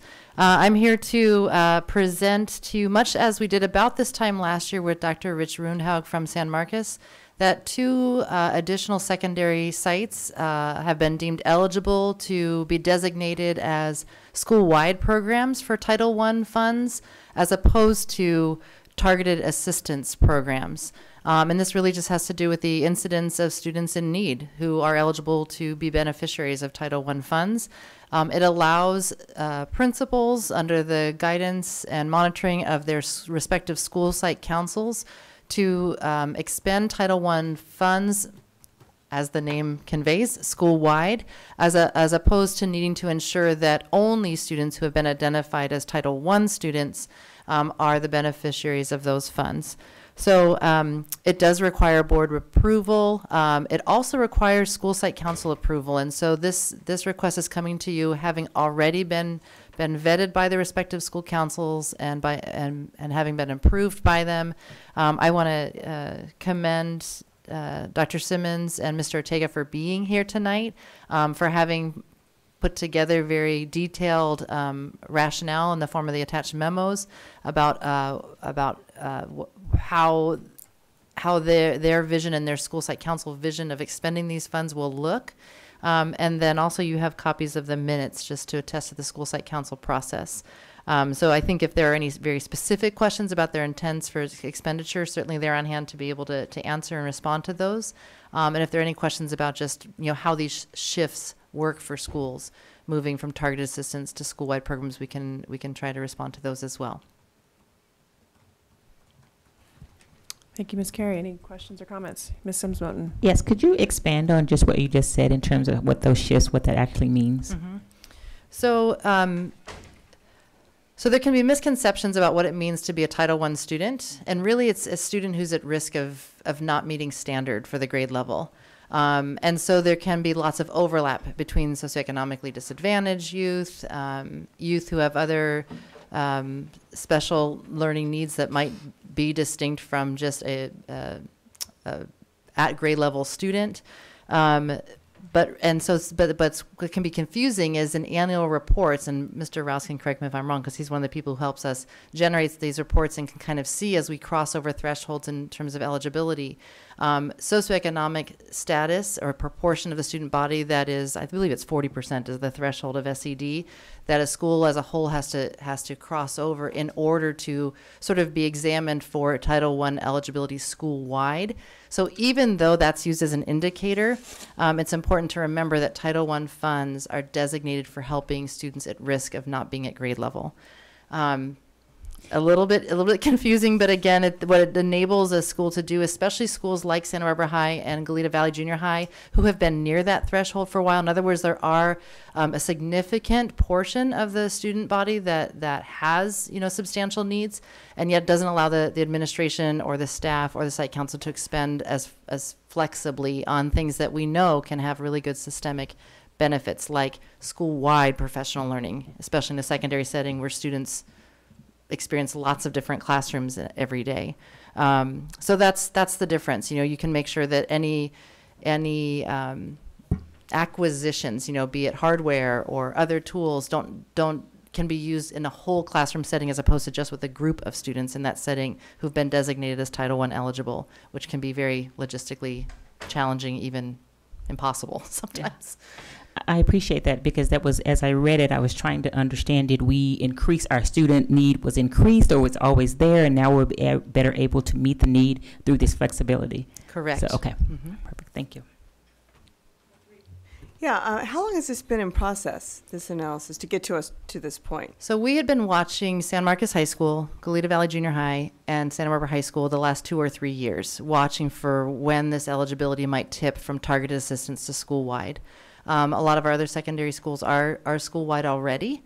And then there is one more remaining secondary school that's still targeted assistance. That's Dos Pueblos High School. And then La Colina is not eligible for target assistance, even much less school-wide. So that's the breakdown of our secondary schools. It's just a data point that we track because it does allow for more flexible spending. And so those 2 schools along with Santa Barbara, what were the 2 again, Goleta Valley, that are near this? They're not. Oh, so Dos Pueblos is targeted assistance. Yeah. And then La Colina receives no Title I funds. I mean, before that, the ones that you said. The 3, so we brought San Marcos last year. They crossed over that threshold last year. And then we saw in our annual CalPADS reporting that Goleta Valley and Santa Barbara High were at a point where we could bring this to this point this year. Okay, great, thank you. Mm-hmm. Yeah, Ms. Ford. Thanks so much. I totally understand how this is an exciting change just because of flexibility, and I just wonder if each of the principals would be willing to share with us what they're most excited about being able to do school-wide with this redesignation. So Dr. Simmons and Mr. Ortega, if you'll come up and you can each highlight an idea or two. Thank you. Good evening. So for Santa Barbara High School, what it means is that we used to use Title I funds specifically to support one of our counselors in the College and Career Center, and he was able to work, he worked and he will still work directly with Title I students, and the amount of hours that he has to spend to log in and show and the accountability measures will now be, he won't have to do that.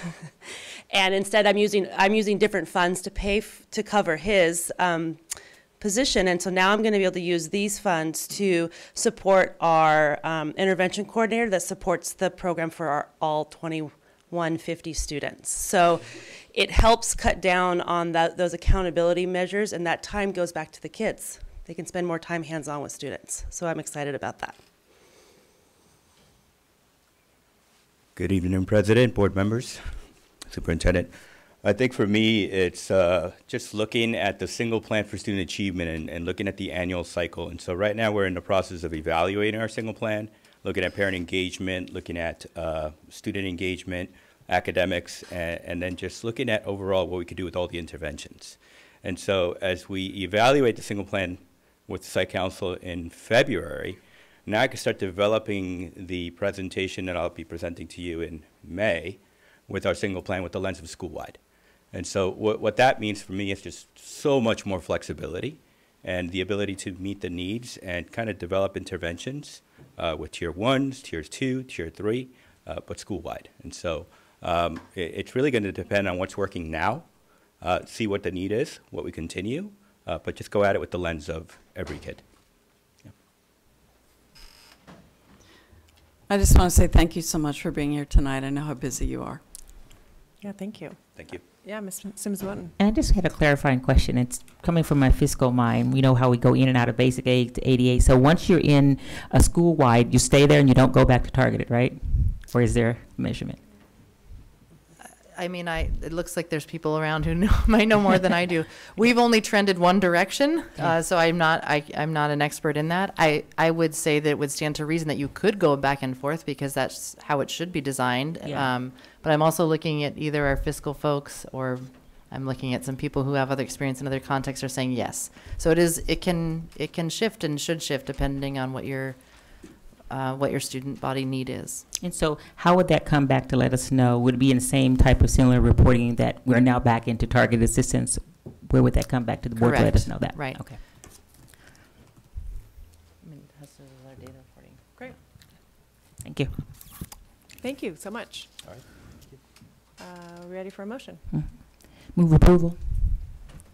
Second. All in favor? Aye. Aye. Motion carries. Thank you. Mr. Matsuoka. Item 11, retiree healthcare costs, finding savings.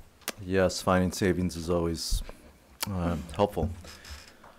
I did not create a slide deck because there's a lot of complexity in this. I know you're so good about reading the document. I think let's go to the diagram, Mr. Rouse, the big circles. I think that's a quick way to remind the board, but also the public. All right, so retiree healthcare costs. I asked, I think it's payroll. No, it was HR. How many? 263 retirees are getting a health benefit. Good for them. Now that has changed in the landscape of public agencies. I mean, currently nobody who's hired today will have access to that. That was phased out probably, I don't know, a decade ago. We do have some that they have lifetime benefits. It's a very small list. I mean, that was like people in the 70s. So we have an ongoing cost. We are a blend of pay as you go and then also saving for the future. And we get audited on this. It's part of our annual process. It's part of our bond ratings. And so when Ms. Jate and I go up to San Francisco and stand before S&P and Moody's, they look at all this stuff and they want to see, are you saving for that future liability? And more importantly, do you have that irrevocable trust? And districts have been, struggling to do that because some districts just don't have the money. And so this diagram shows we have two sources of income. The retirees do have to pay quite a bit depending on their plan, and then the general fund. That all flows into Fund 90. And right now, well, we've been spending it in two places. We have to pay for our annual costs, but we've also been saving into the irrevocable trust. And I just want to credit Ms. Jate. I mean, she really pushed this district to get the trust set up, to start savings. There was a transition out of a, a golden handshake program that's sunsetted, so she just continued to take that money and invest it in the irrevocable trust. Now that trust has got some things you have to pay attention to. We're far away from being like at the place where we should be funded. I put a number about 85% is what I've heard over my last 8 years. You don't ever want to be 100% because you can't pull that money out for anything other than paying retiree healthcare costs. So as we analyze this in the business department, just looking for savings, we've been saving at a really, I would say, high rate. So now, Mr. Rouse, if you'll go down to the bottom spreadsheets. So if you'll go to that one, pause there. All right, so you just have to pretend that negatives from an accounting standpoint mean positives. All right, it's just the way this spreadsheet is built up. So all of those parentheses are really positive numbers. And you can see last year, that Fund 90 ended up with 1.73 million carried forward.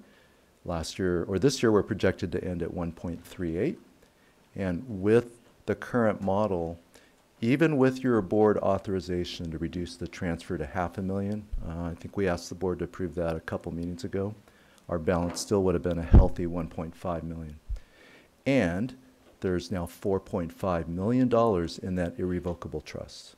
Okay, that's not even on that spreadsheet. 4.5 million, and I said in the report, our liability last audit was 11 million. Okay, we'll get a new audit. It's going to tell us, is it changed? 11 million, lower, higher? It's healthcare costs, age of people, number of retirees, so they recalculate that. I think it's going to stay, well, healthcare costs aren't exactly staying flat, but as our retirees age into Medicare, that's the majority of them, our liability slowly drops. So it's a tension of retirees phasing into Medicare, but then healthcare costs climbing. I think that $11 million is going to stay fairly stable. I think there's some money to save here. The analogy I'm going to use is, we have a structural budget deficit that we're trying to solve. That irrevocable trust is saving for, I'll just put a number out there, 2030. Now, it will be a great day when you go back to the diagram, Mr. Rouse. When that dotted line, it shows dotted, and when you look at it, that someday in the future, we can just use the irrevocable trust to pay for this liability. And honestly, we're probably, 8 years away from that. The model is reducing the savings in the irrevocable trust to $500,000 a year. It's still a respectable amount. I mean, if we pile up $500,000 of interest in a small transfer, $500K every year, in 2 years, that's another $2 million. So I feel like we're being responsible with the future liability, but just really conserving cash for our ongoing needs.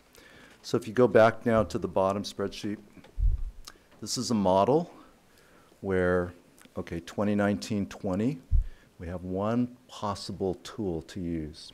The transfer to the trust was done, and it's irrevocable. Can't pull it back.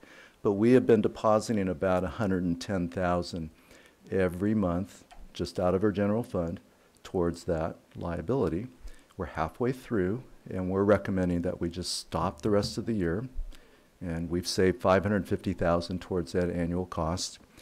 And we actually have built a model where we think we can reset that payroll cost of 1%, that was the amount, to just 0.5%. And what staff wants is that the ending balance never dips down to like the 250,000 range, because the summer months you still got to pay health insurance costs. So that's all the way out to the end of 2 fiscal years.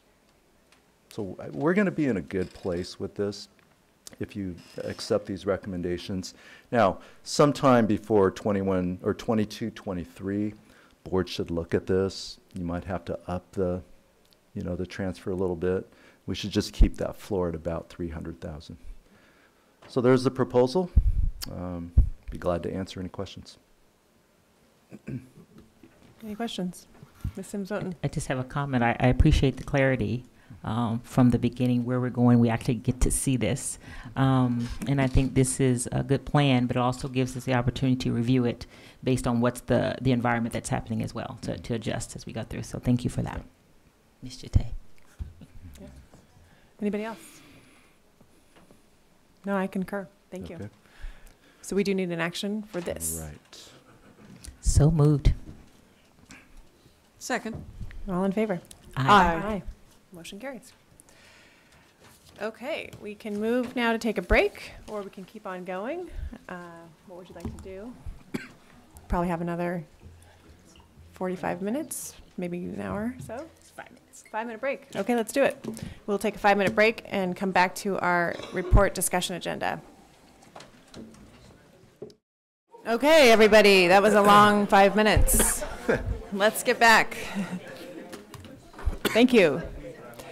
Okay, Dr. Ramirez, we are going to turn to you for item G1, discussion and update on the development of a comprehensive plan for multilingual pathways. Well, good evening, Board President Capps, Board of Education. So this particular topic is a little misleading because it's not just mine. In fact, there are people here who really are at the forefront. So it really should be Ms. Carey and really Ms. Maria Larios Horton, who is our Director of ELN Parent Engagement. So I just wanted to offer a few opening thoughts to this latest installment. And I'd like to actually begin by just thanking the parents who are here, who have committed not just tonight, but really over many, many hours, and their predecessors who actually brought these recommendations forward several years ago for us to take a really comprehensive, thorough look at all of our programming, and more importantly, the conditions that really serve up the outcomes that we see in our schools today and have seen historically. So in this latest opportunity to bring to you an overview of where we stand in the process, what you'll see is that if you take nothing else away, it's just the degree of intentionality that has been developed now almost a year back, and the amount of involvement from all quarters of our community, internally, externally, and so on, to bring this plan together.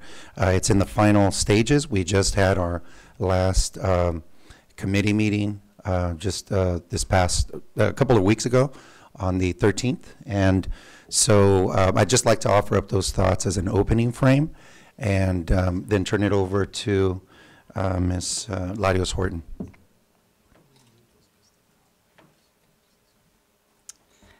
Thank you, Dr. Ramirez. Good evening, President Capps, members of the board, Superintendent Matsuoka, my colleagues, and the community. In this report today, I'm happy to share with you some updates regarding some important developments related to our META plan and the progress being made around our dual language immersion efforts. Something new that you'll see on this slide is our plan's new logo, and the logo with the name selected by our community. The name itself, as you may recall, META, Multilingual Excellence Transforming Achievement, speaks to the power language, sustenance, and acquisition have for transforming achievement. Let's start then with the META plan. As Dr. Ramirez mentioned, it's been almost a year that we began this work, and we are about at midpoint in the process of developing this plan. And as Dr. Ramirez mentioned a couple of weeks ago, we had our last meeting of our stakeholder group, and so we are in process of attaining our final stakeholder input. So we have a couple of community forums planned so that we can reach out to folks who were not part of our stakeholder group to really engage them in understanding what this plan means and what its impacts will have in our district. This is a more detailed timeline of where we've been, where we are now, and where we are headed. As you can see, we hope to bring to you a plan for your consideration in the month of March and seeking your approval in the month of April. So some of the draft sections of META that have been shared with you are listed here. In October, we shared 3 important pieces of our META plan, and they included the vision, the mission, and the learner profile. And we thought this was important to share with you because it really was a window into this plan. And of course, today we bring to you additional draft documents to help provide you with an idea of how this plan is shaping up. So the table of contents, I hope, has provided you with an understanding of the scope of this plan. And it's definitely, I hope you gathered, it's pretty comprehensive. The preface and the introduction give you an idea of how this plan is set up.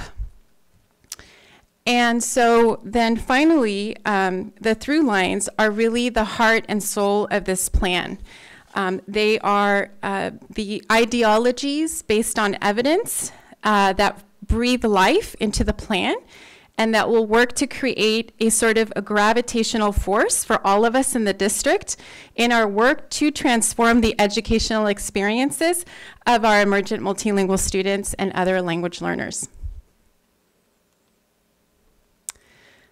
So then I'd like for us to really look at this, the through lines. Those are probably, the through lines are one of the most important pieces of this document. The through lines are grounded in this idea, such as this one, presented here by Drs. Buchholz, Casillas, and Lee, whom I may add are professors and researchers here at the University of California, Santa Barbara, in the area of culturally and linguistically sustaining pedagogies. So this idea that culture sustains, that it is culture produced primarily via language that endows experience with meaning and provides a deeply held sense of identity and social belonging. It is precisely because of the central role of language and culture in sustaining selfhood that there is a vital need for pedagogical practices that sustain students' language and culture in classrooms and other learning contexts. So the meta through lines speak to this idea explicitly. Asset-based orientation and culturally and linguistically sustaining perspectives and pedagogies were briefly introduced to you in October, if you may recall. And they were presented as necessary shifts in our thinking if we are committed to moving toward multilingual excellence and sustainable transformative school reform. Our third through line, linguistic and cultural hegemony, speaks to a dangerous, underlying, and pervasive mindset that exists in our society and manifests in our educational system. That is the notion that students are seen as deficient as compared to a culturally based standard that has systemically been called the norm. A mindset that, if not brought forward in our consciousness and day-to-day decision-making, will continue to perpetuate the opportunity gaps for our students that this plan proposes to address. All of our through lines are presented in this document as actionable through adult capacity building. So in our plan, you will not see a lot of shiny new objects presented when it comes to you. It comes to you with this idea that through collective, collaborative learning around these through lines, that we are going to be able to make that change that our students deserve.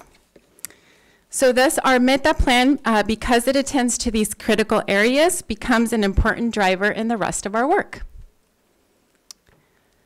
So our meta plan, as you see here in this graphic, demonstrates how meta would both drive and be informed by many of our other important plans and efforts. Something that I forgot to mention that I hope that you were able to collect from reviewing the acknowledgements pages is that we have almost 90 stakeholders altogether who have contributed to the development of this plan. And so Meta, as it stands in its center, has been informed by many, many stakeholders.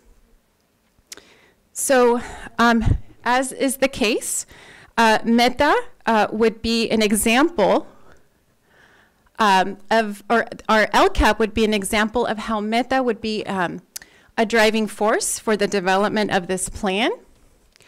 A reminder that our LCAP is how we operationalize equity, and our plan is one that attends to these supplemental funds that are dedicated to our most vulnerable students, our emergent multilingual students, our socioeconomically disadvantaged students, and our homeless and foster youth. And so it makes sense then that Meta would drive our LCAP.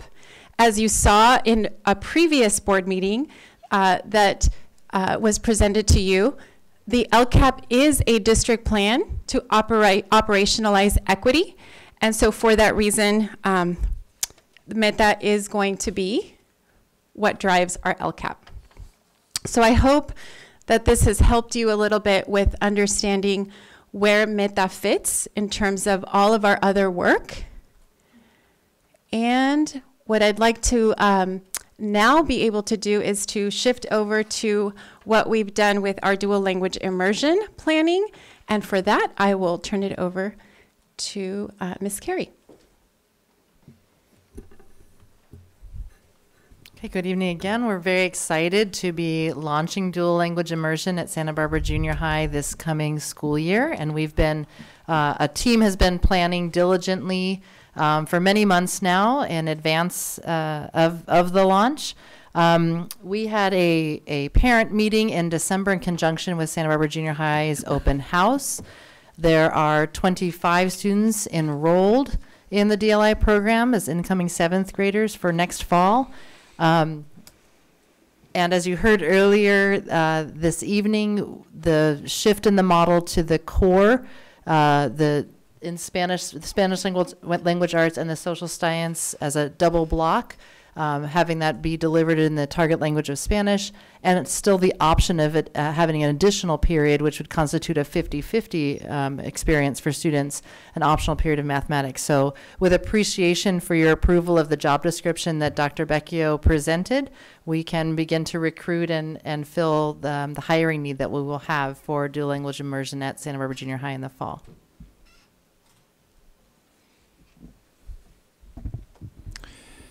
Okay, so as it pertains to our elementary, first a reminder that we are looking at this launch in preparation for the 21-22 school year, whereas the junior high programming will begin this fall, and therefore it necessitates all of those component parts from courses to staffing in the year prior.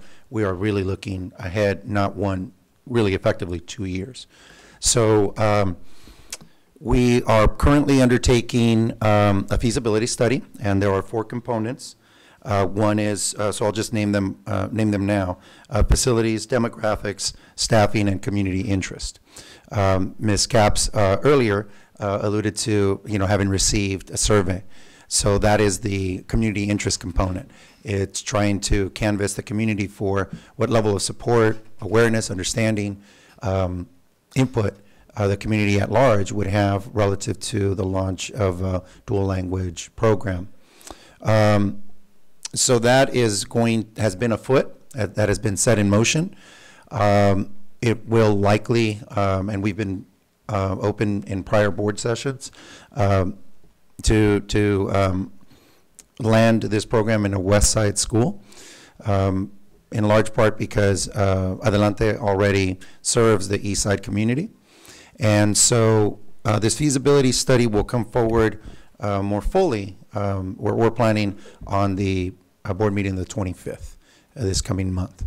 So there's, again, a lot of things that have been set in motion and that we've been trying to elicit more information relative to what would be the optimal location to begin a program in our community that is district held.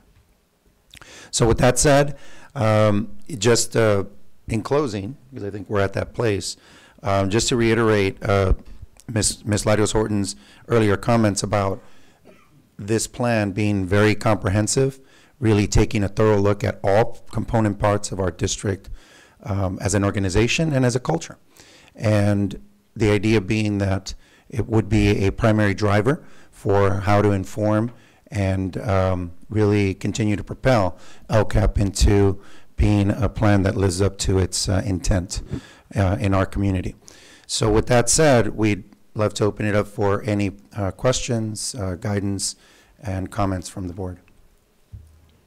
Yeah, Dr. Reed. Yes, I would just like to acknowledge, you made a comment about shiny new objects. I think this is a shiny new object.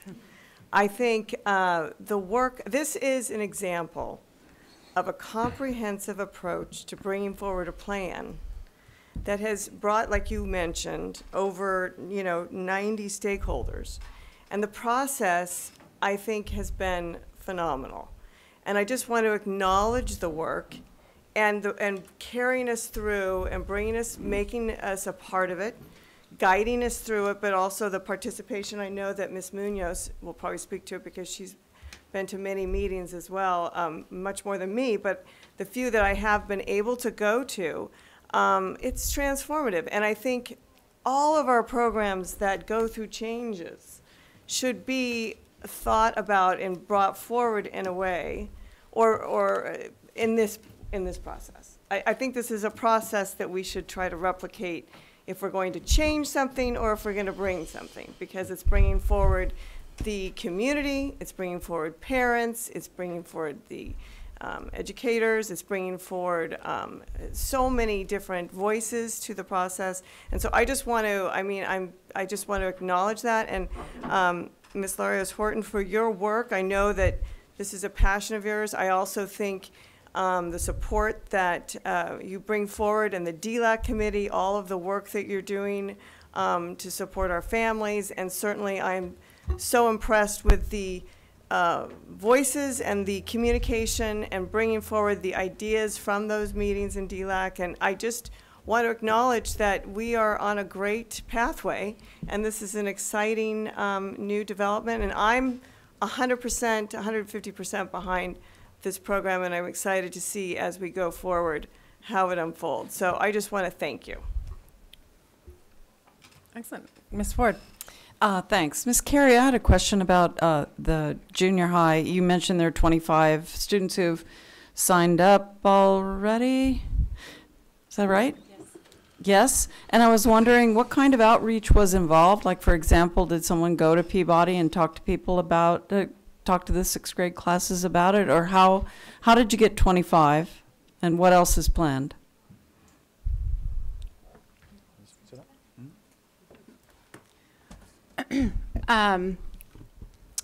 So different, and you would understand what I'm about to share, which is that starting at a junior high school is somewhat different than starting from an elementary school, where our outreach definitely has to be much more broad and robust. One of the reasons, as presented literally a year ago today, if you were to go back to our presentation from January 28th, 2019, we brought to this board, to you, the plan to extend to junior high school in response primarily to the need for our Adelante charter school students to continue upward.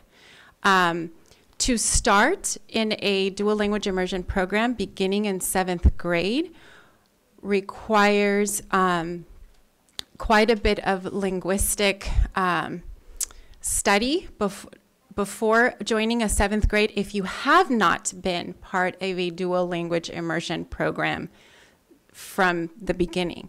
And so all of our students are from Adelante Charter School. We did promote online the opportunity for others who don't necessarily participate in a charter school, or I'm sorry, in a dual language immersion program here in town, to let us know of their interest to test into the program. And we did not get a response in terms of students who would be who would want to enter the program as 7th graders. One other piece to this could be that when we receive students who are new to U.S. schools, that they join this cohort as well, so it becomes an opportunity for them to join the cohort and to grow it. But there's certainly, this being our first year, we're open to feedback and willing to learn along the way. So, but in terms of answering your question, what kind of, we did not go out to schools to recruit.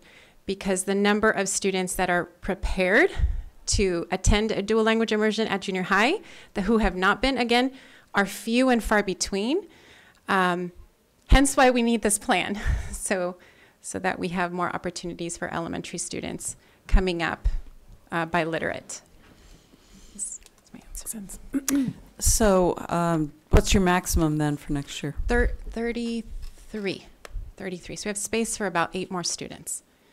Okay, thank Yeah. you. And then Dr. Ramirez, I had a question about elementary. Sure. Would it be possible for the board to see a copy of the interest survey, community interest survey? Sure.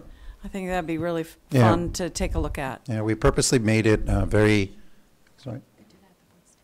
Yeah, we purposely made it very accessible and very, very accessible and not too tedious, because we wanted maximum participation. And we extended it also to our internal staff because we wanted to get a gauge not just of parents and families, of course, that's important, but also where our, what type of support might exist amongst our teachers and staff internally. So we've been in some discussions about a board study session to now, once the plan is formalized with action items, to be able to unpack that more fully with you. And so that could also be another avenue for us to share with you the survey and the survey results. And that is a component of the feasibility study. Thank you. So to clarify, it sounds like maybe within a month you will have the study completed and you will make a recommendation on a school? That is also? correct. Okay, thank you. Ms. Munoz. Yes, well, as the sessions that we had, the parents and the students and all the many stakeholders, we really looked at, the breakdown, all the different components of this and how to best implement it.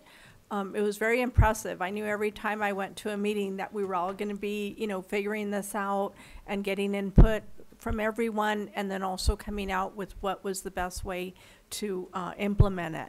And as you said, the culture and the language go hand in hand. So it will be a strong program. Well, I'm sure, you'll be learning once it's implemented and such. And I'm very, very excited about seeing this first group come through the junior high and to go from there. I'm also planning to go to the community forum and would love to, also as Ms. Ford said, see what the surveys, what the results from that are. So I was very excited and appreciate, all of your help and guidance in this. Other questions or comments? Thank you so much. Thank I really you. appreciate it. Thanks for the presentation. Okay, Mr. Vizzolini, back, please.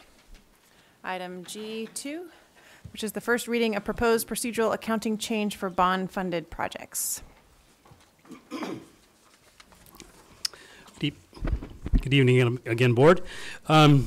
Like many of our divisions in Santa Barbara Unified, we continue to look to improve our practices. One area, there's nothing for you to look at, sorry. One area that we've identified is the method that we pay our contractors. Hey, Brian? Okay, we're good, sorry. So it's how we make our monthly payments and change order payments to contractors. So typically what happens is we come to the board and we get a project approved, and in our Munis financial system, we create a purchase order for the contract price.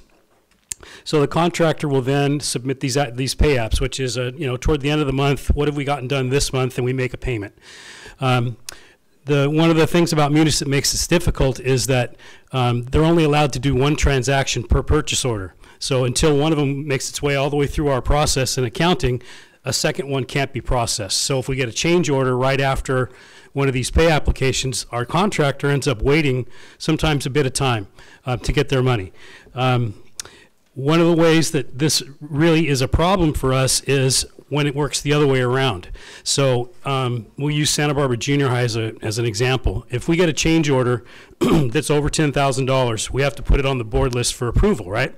In order to put it on the board list, we have to submit it in Munis 7 days, 10 days before a board meeting. So it sits there for that time until it gets approved, and then it works the rest of its way through.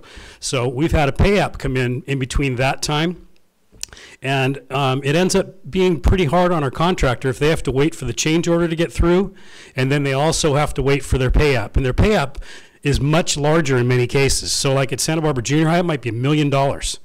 So we're telling them for this $10,000 change order, you have to wait 10 weeks for your $1 million monthly payment. And that, it really affects how they pay their subcontractors and how they think about future planning for, you know, ordering materials and things like that for the job. So in working with our fiscal division, I think we came up with a solution.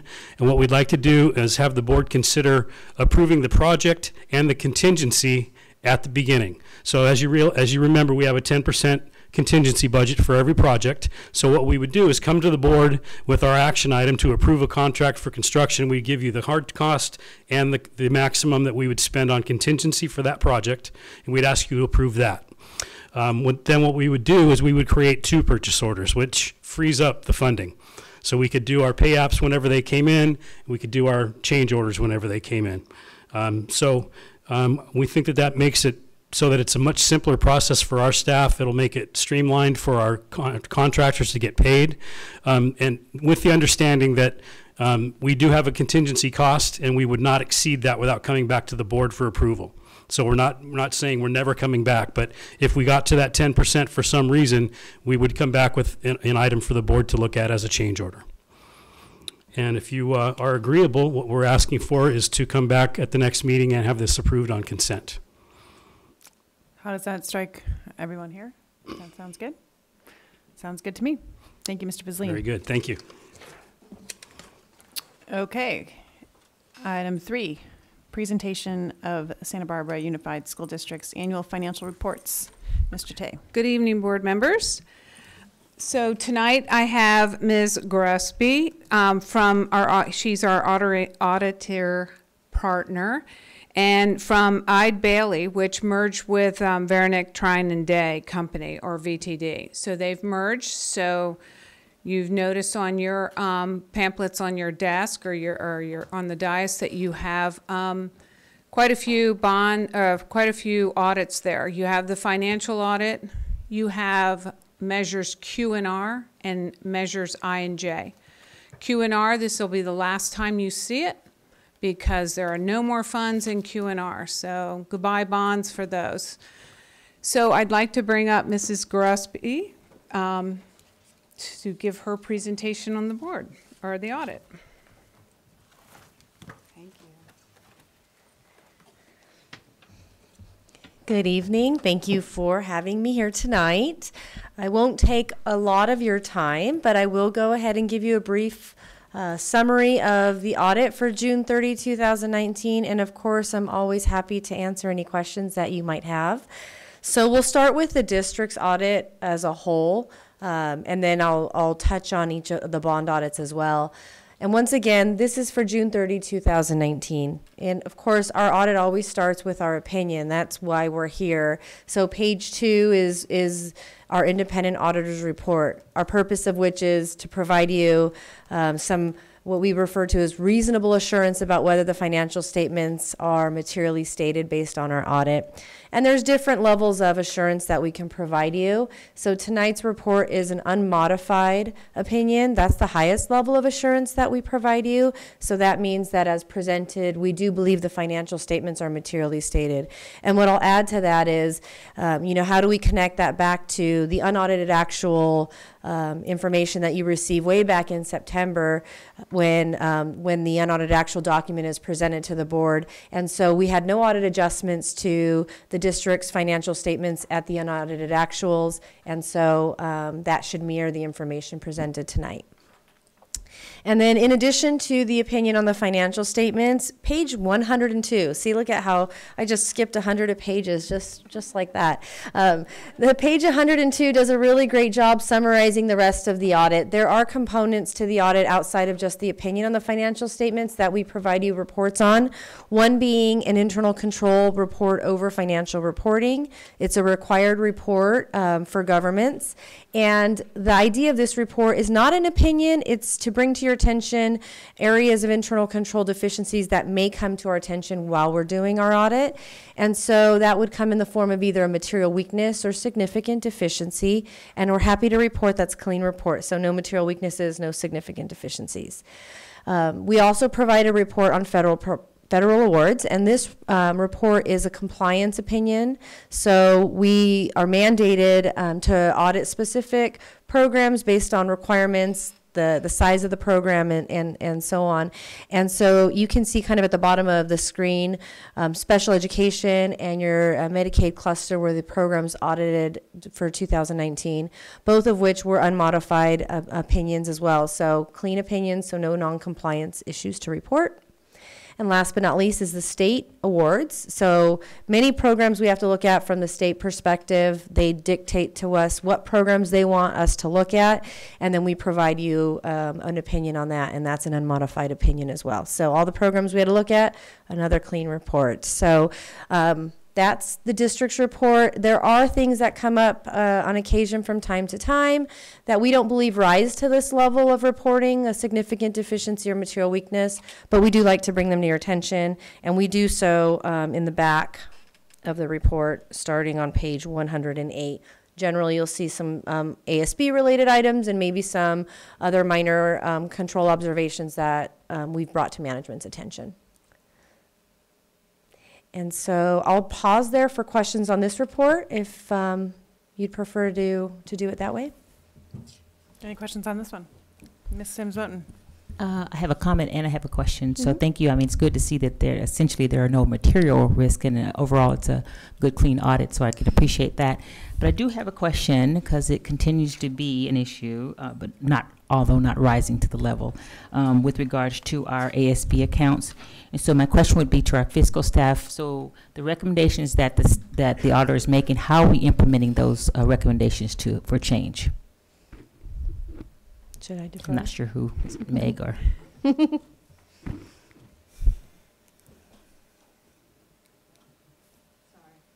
Hello? So what we usually do is we alert the I don't think you're on. Here we go. Usually we always alert the site that's being involved. We also have to write a recommendation. The county always will ask us, what are you doing for this? And we meet with the person. Alana Matlick is our CPA, one of our internal auditor, and she deals with the ASBs.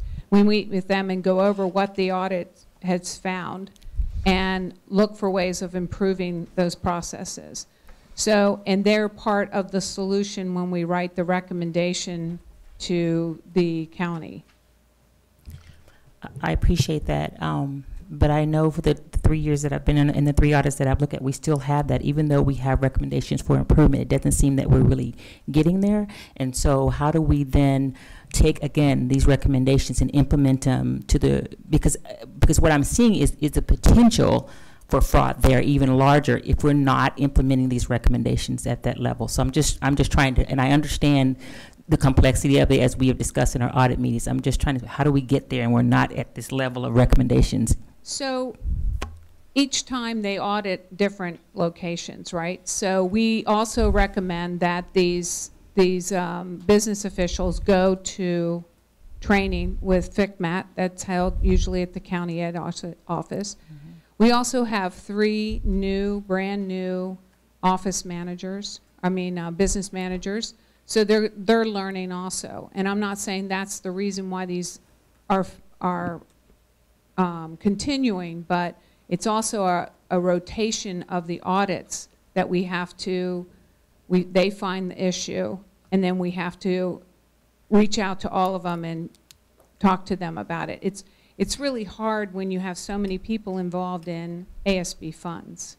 There's a lot of hands in ASB funds.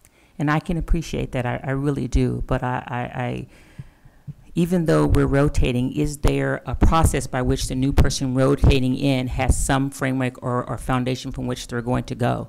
Because it's higher than just this. It's just that there is the potential for fraud because we kind of say it's turnover, we're going to send you to training, but it's not really changing the culture of that, or at least the expectation of that. And so I just don't want to see it get further down the road because we haven't really done that. So when you talk about how difficult it is, and I respect that and understand that, but what do we need to do?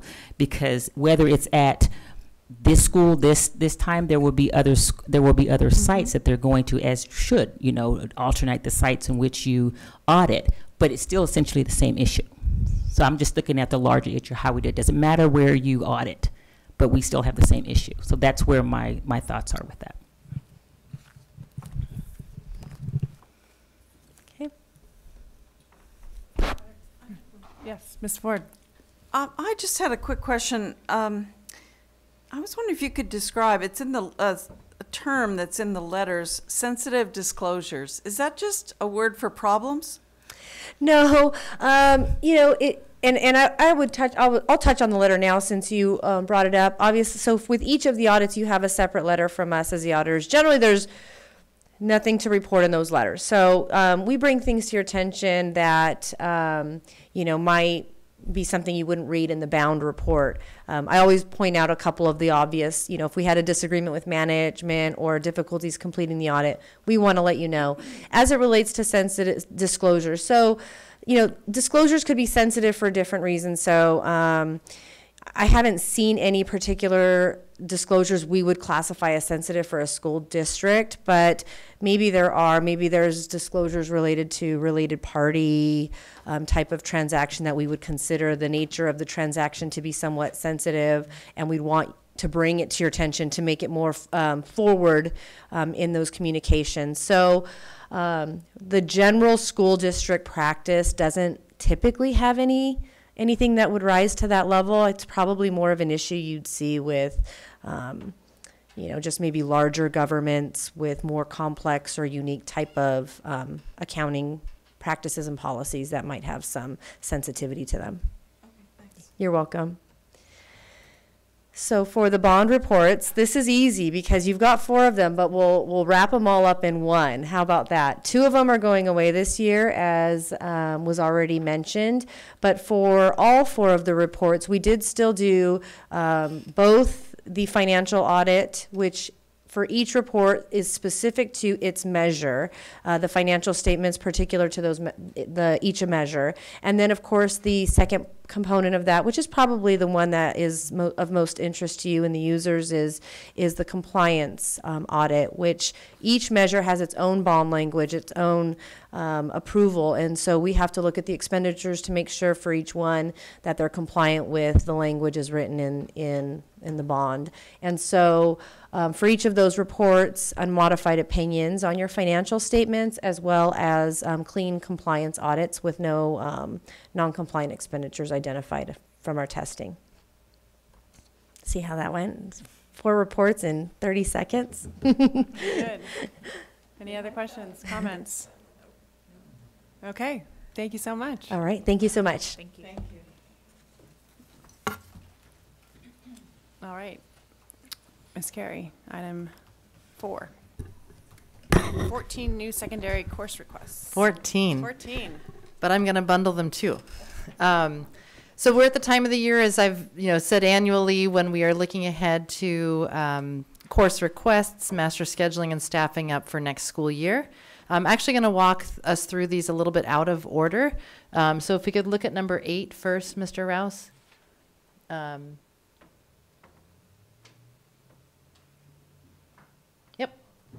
So number 8, I wanted to start there because it connects to both the job description and also the meta presentation that you've heard earlier tonight. So this is the course that we've been referencing that requires your approval for us to offer and run it. This is the core ELA, or in this case SLA, Spanish Language Arts and Social Studies course, the double block period that will be the kind of the capstone experience in the DLI program at Santa Barbara Junior High. Yes? What designates it as honors?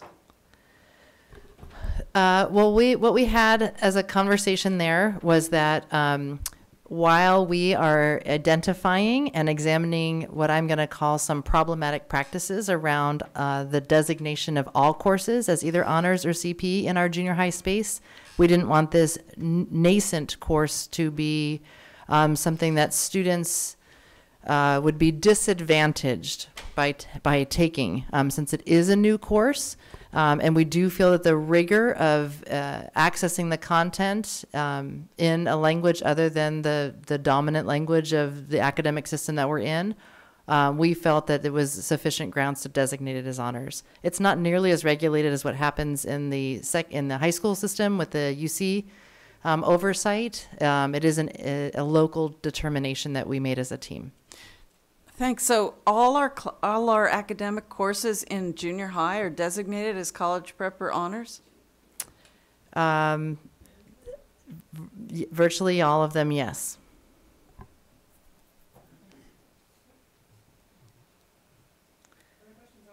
Excuse me. Other questions on this one?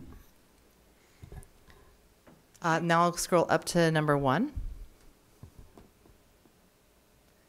So then this one is a standalone. The remaining dozen, I'll be able to offer the same comments about all of them. So this is a new course. This is a course that I think sounds really intriguing. This course request is coming, or request for new course approval is coming out of Santa Barbara High. And so again, I think the intent is to actually offer both part 1 and part 2. It's designed as the first year in a 2-year sequence. It is an advanced placement elective. So I can try to answer any questions you have about this request for approval. So I think this is just something that they're excited to offer in their course request and see what the student demand is like for this course. That's good. Any questions? Okay. Keep going. The remaining dozen, I can offer the same comments about all of them, and that is that you as a board approved in December a contract with West Ed, which allowed us to explore, identify, and ultimately adopt the expository reading and writing curriculum as an appropriate curriculum for helping us to ensure our district's compliance with what is law when it comes to guaranteeing that our emergent multilingual students have both access to grade level curriculum that their English speaking peers experience, as well as the designated English language development that they deserve and need. And so what you'll see here is courses at every grade level that are co-requisites, one and with the other. So you'll see the pair for English 12 and the pair for English 11 on down the line, both for the grade level course and for the course that's specifically going to confer the designated English language development. I will just highlight with appreciation the wording that we use. I want to just highlight the use of the phrase emergent multilinguals as opposed to English learners. I think that will put us on the cutting edge of these courses statewide, and so I'm proud to bring these courses forward, sort of packaged as they're packaged. I'll also note that this will now, these are A through G courses in the UC system, which the current courses that students are in, the literacy courses, do not have that status. And so this is not only giving our emergent multilingual students access to both the curricular experiences they need, but also some of the status that comes with the courses that they'll be taking from, from this point forward into the future. Okay. Any other questions, comments?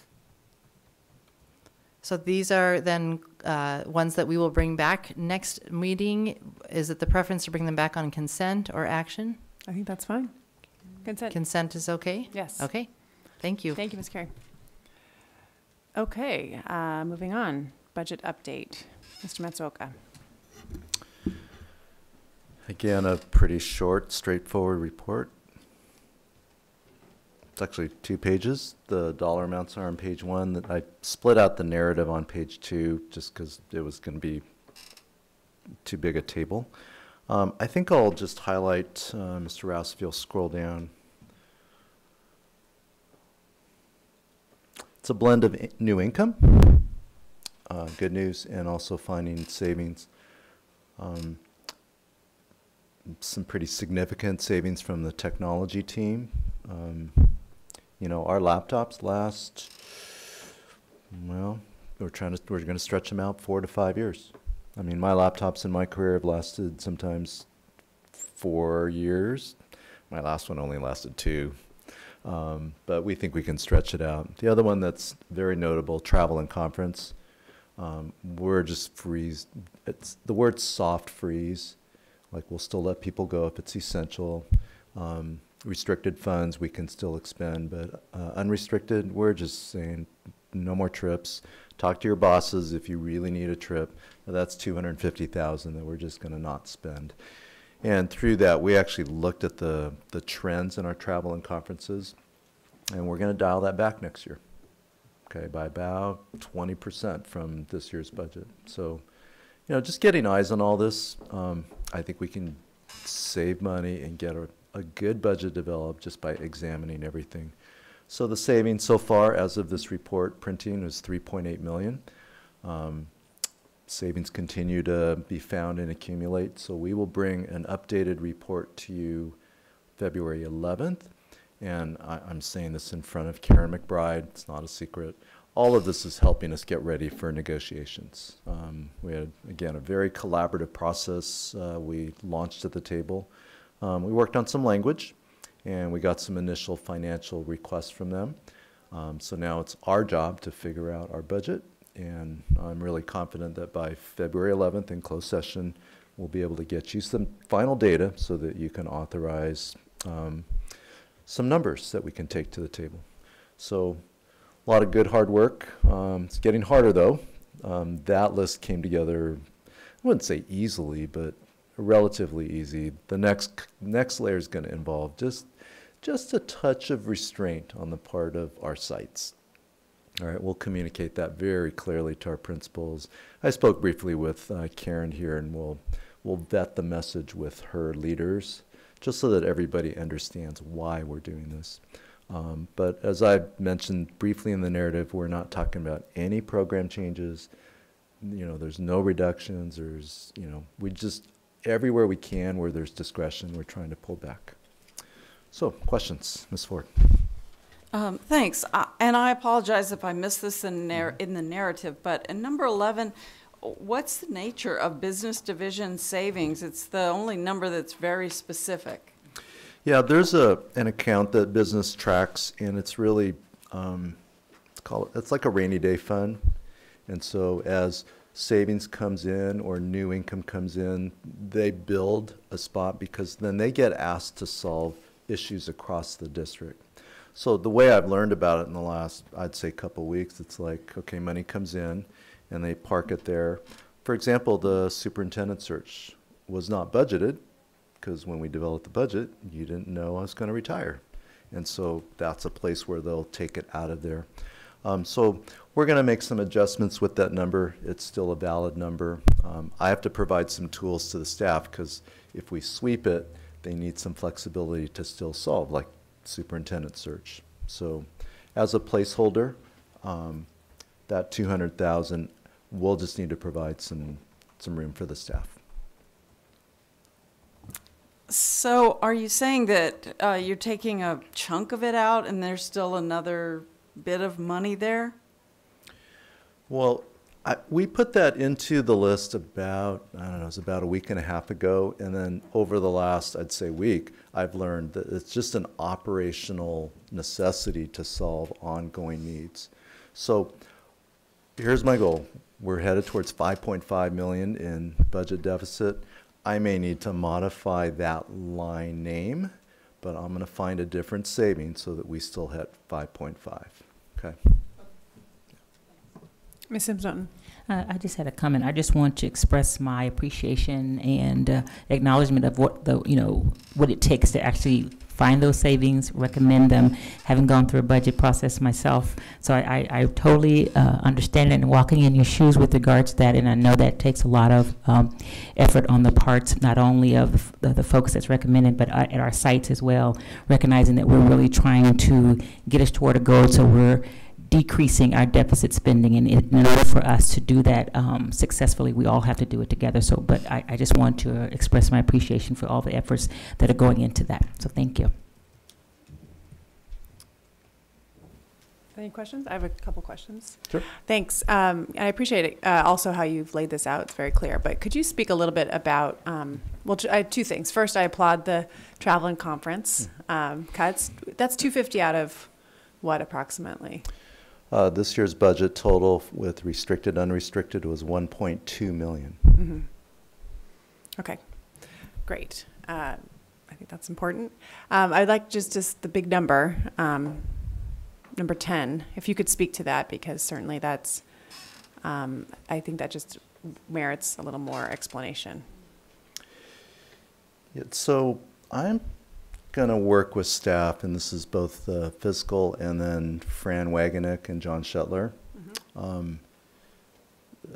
I would say position control and monitoring that. Like we have a budget, but then it actually swung negatively in terms of our costs were rising, but it turns out it just wasn't, we weren't being knowledgeable about all the positions. So there's some positions that we didn't fill. We actually tried to be overstaffed in special ed because we always run into people departing. Right now we can't find people to hire. Right now, are we fully staffed? I'm looking at Dr. Wagenick. We are not fully staffed. We do have one teaching position at Lacumba Junior High that we have tried to fill all year and have been unable to hire for that position. And so this really, in the line where it says not needed, it's not that the folks aren't needed. It's some of those we believe, and again, that's what Mr. Matsuoka is talking about, is we need to look and see if perhaps some of those are paraprofessional positions that we haven't been able to fill, that instead we've filled with the Maxim, so we might be double counting. On Friday, we're going to be doing a more in-depth look that with Lacey and John Shetler. Thank you. I just encourage, we have such an active special ed advocacy group, parents, et cetera. If we can be as communicative as possible, I think that would be helpful. Yeah, let me be really clear, and it's we're staffing to every IP, every need. We're not talking about, position cuts. This is more of an accounting of position control. How many people we planned for last spring, how many we thought we needed. It was rolled into the budget. Turns out we don't need all the positions, but every classroom except for the one has a teacher in there. So. Right, and we were willing, that's an important piece to drive home. We were willing to be overstaffed and looking to be overstaffed because last year we were running so short at certain parts in the year, and those shortages just haven't come up. So part of it's the over-preparedness, but we are down one teacher this year. So I think, as explained in the narrative, just to state that these cuts don't reflect any staffing cuts. Correct. Thank no you. Staffing cuts. Thank you. Okay, any other questions, comments? Ms. Munoz. I just wanted to say, I appreciate the thoughtfulness and the, breaking it down so that we understand and going forward for the, coming year to also reassure that the school district will be in a good place financially. Okay. I think we're in agreement on this plan. Thank you, Mr. Matsuoka, and all the work that went into it. Thank you, Ms. Peterson. Okay. We are moving on to item I, coming events. Any coming events that we'd like to discuss? And, item J, I'm going to send out a future agenda items. Oh, is that what you want to talk about? Yeah. Okay. You can raise it here, and then I'm also going to be sending you all a Google Doc to just keep a list going. So expect that in a couple of coming days. Great. So since the closing of OAS, there's been a committed group of educators and parents and community members working steadily to really design a new school and a new progressive elementary school. And I would like to propose that this group be able to present to the board about their outdoor education and ecological literacy program, And it sounds really exciting to me. I know we're on the forefront. We're pushing really environmental movement around, but also sustainability and environment and ecological literacy here. So I would really hope that we could have an opportunity for them to present and share about that. Great, yeah, they reached out to, I'm going to meet with them soon as well. So, Great. Great, sounds good. Okay, any other ideas? Or I can just, again, solicit them. And we do have a packed agendas in this phase of the school year, but still want to encourage new agenda items. I noticed a misprint in the Tuesday, February 25th board meeting. So it says the board study session for Menta, 5:30. It really needs to be 4:30. I think we've checked with everybody here that works, because 4:30 to 5:30 will be study session, and then we need closed session from 5:30 to 6:30. Okay. Okay, so let's just make sure to, when we print next time, Sandra, and then make sure your calendars say 4:30. Okay, well, I adjourned it already at the beginning of the meeting, but now I will adjourn us again. But we're not going to adjourn. We're not done. Oh, we are not adjourned. That's right. I keep teasing with the adjournments. We are going back to, we're never adjourning. We're going back into closed session to discuss the last item in closed session, which was B5. Yep. And we will be back to adjourn. Thanks.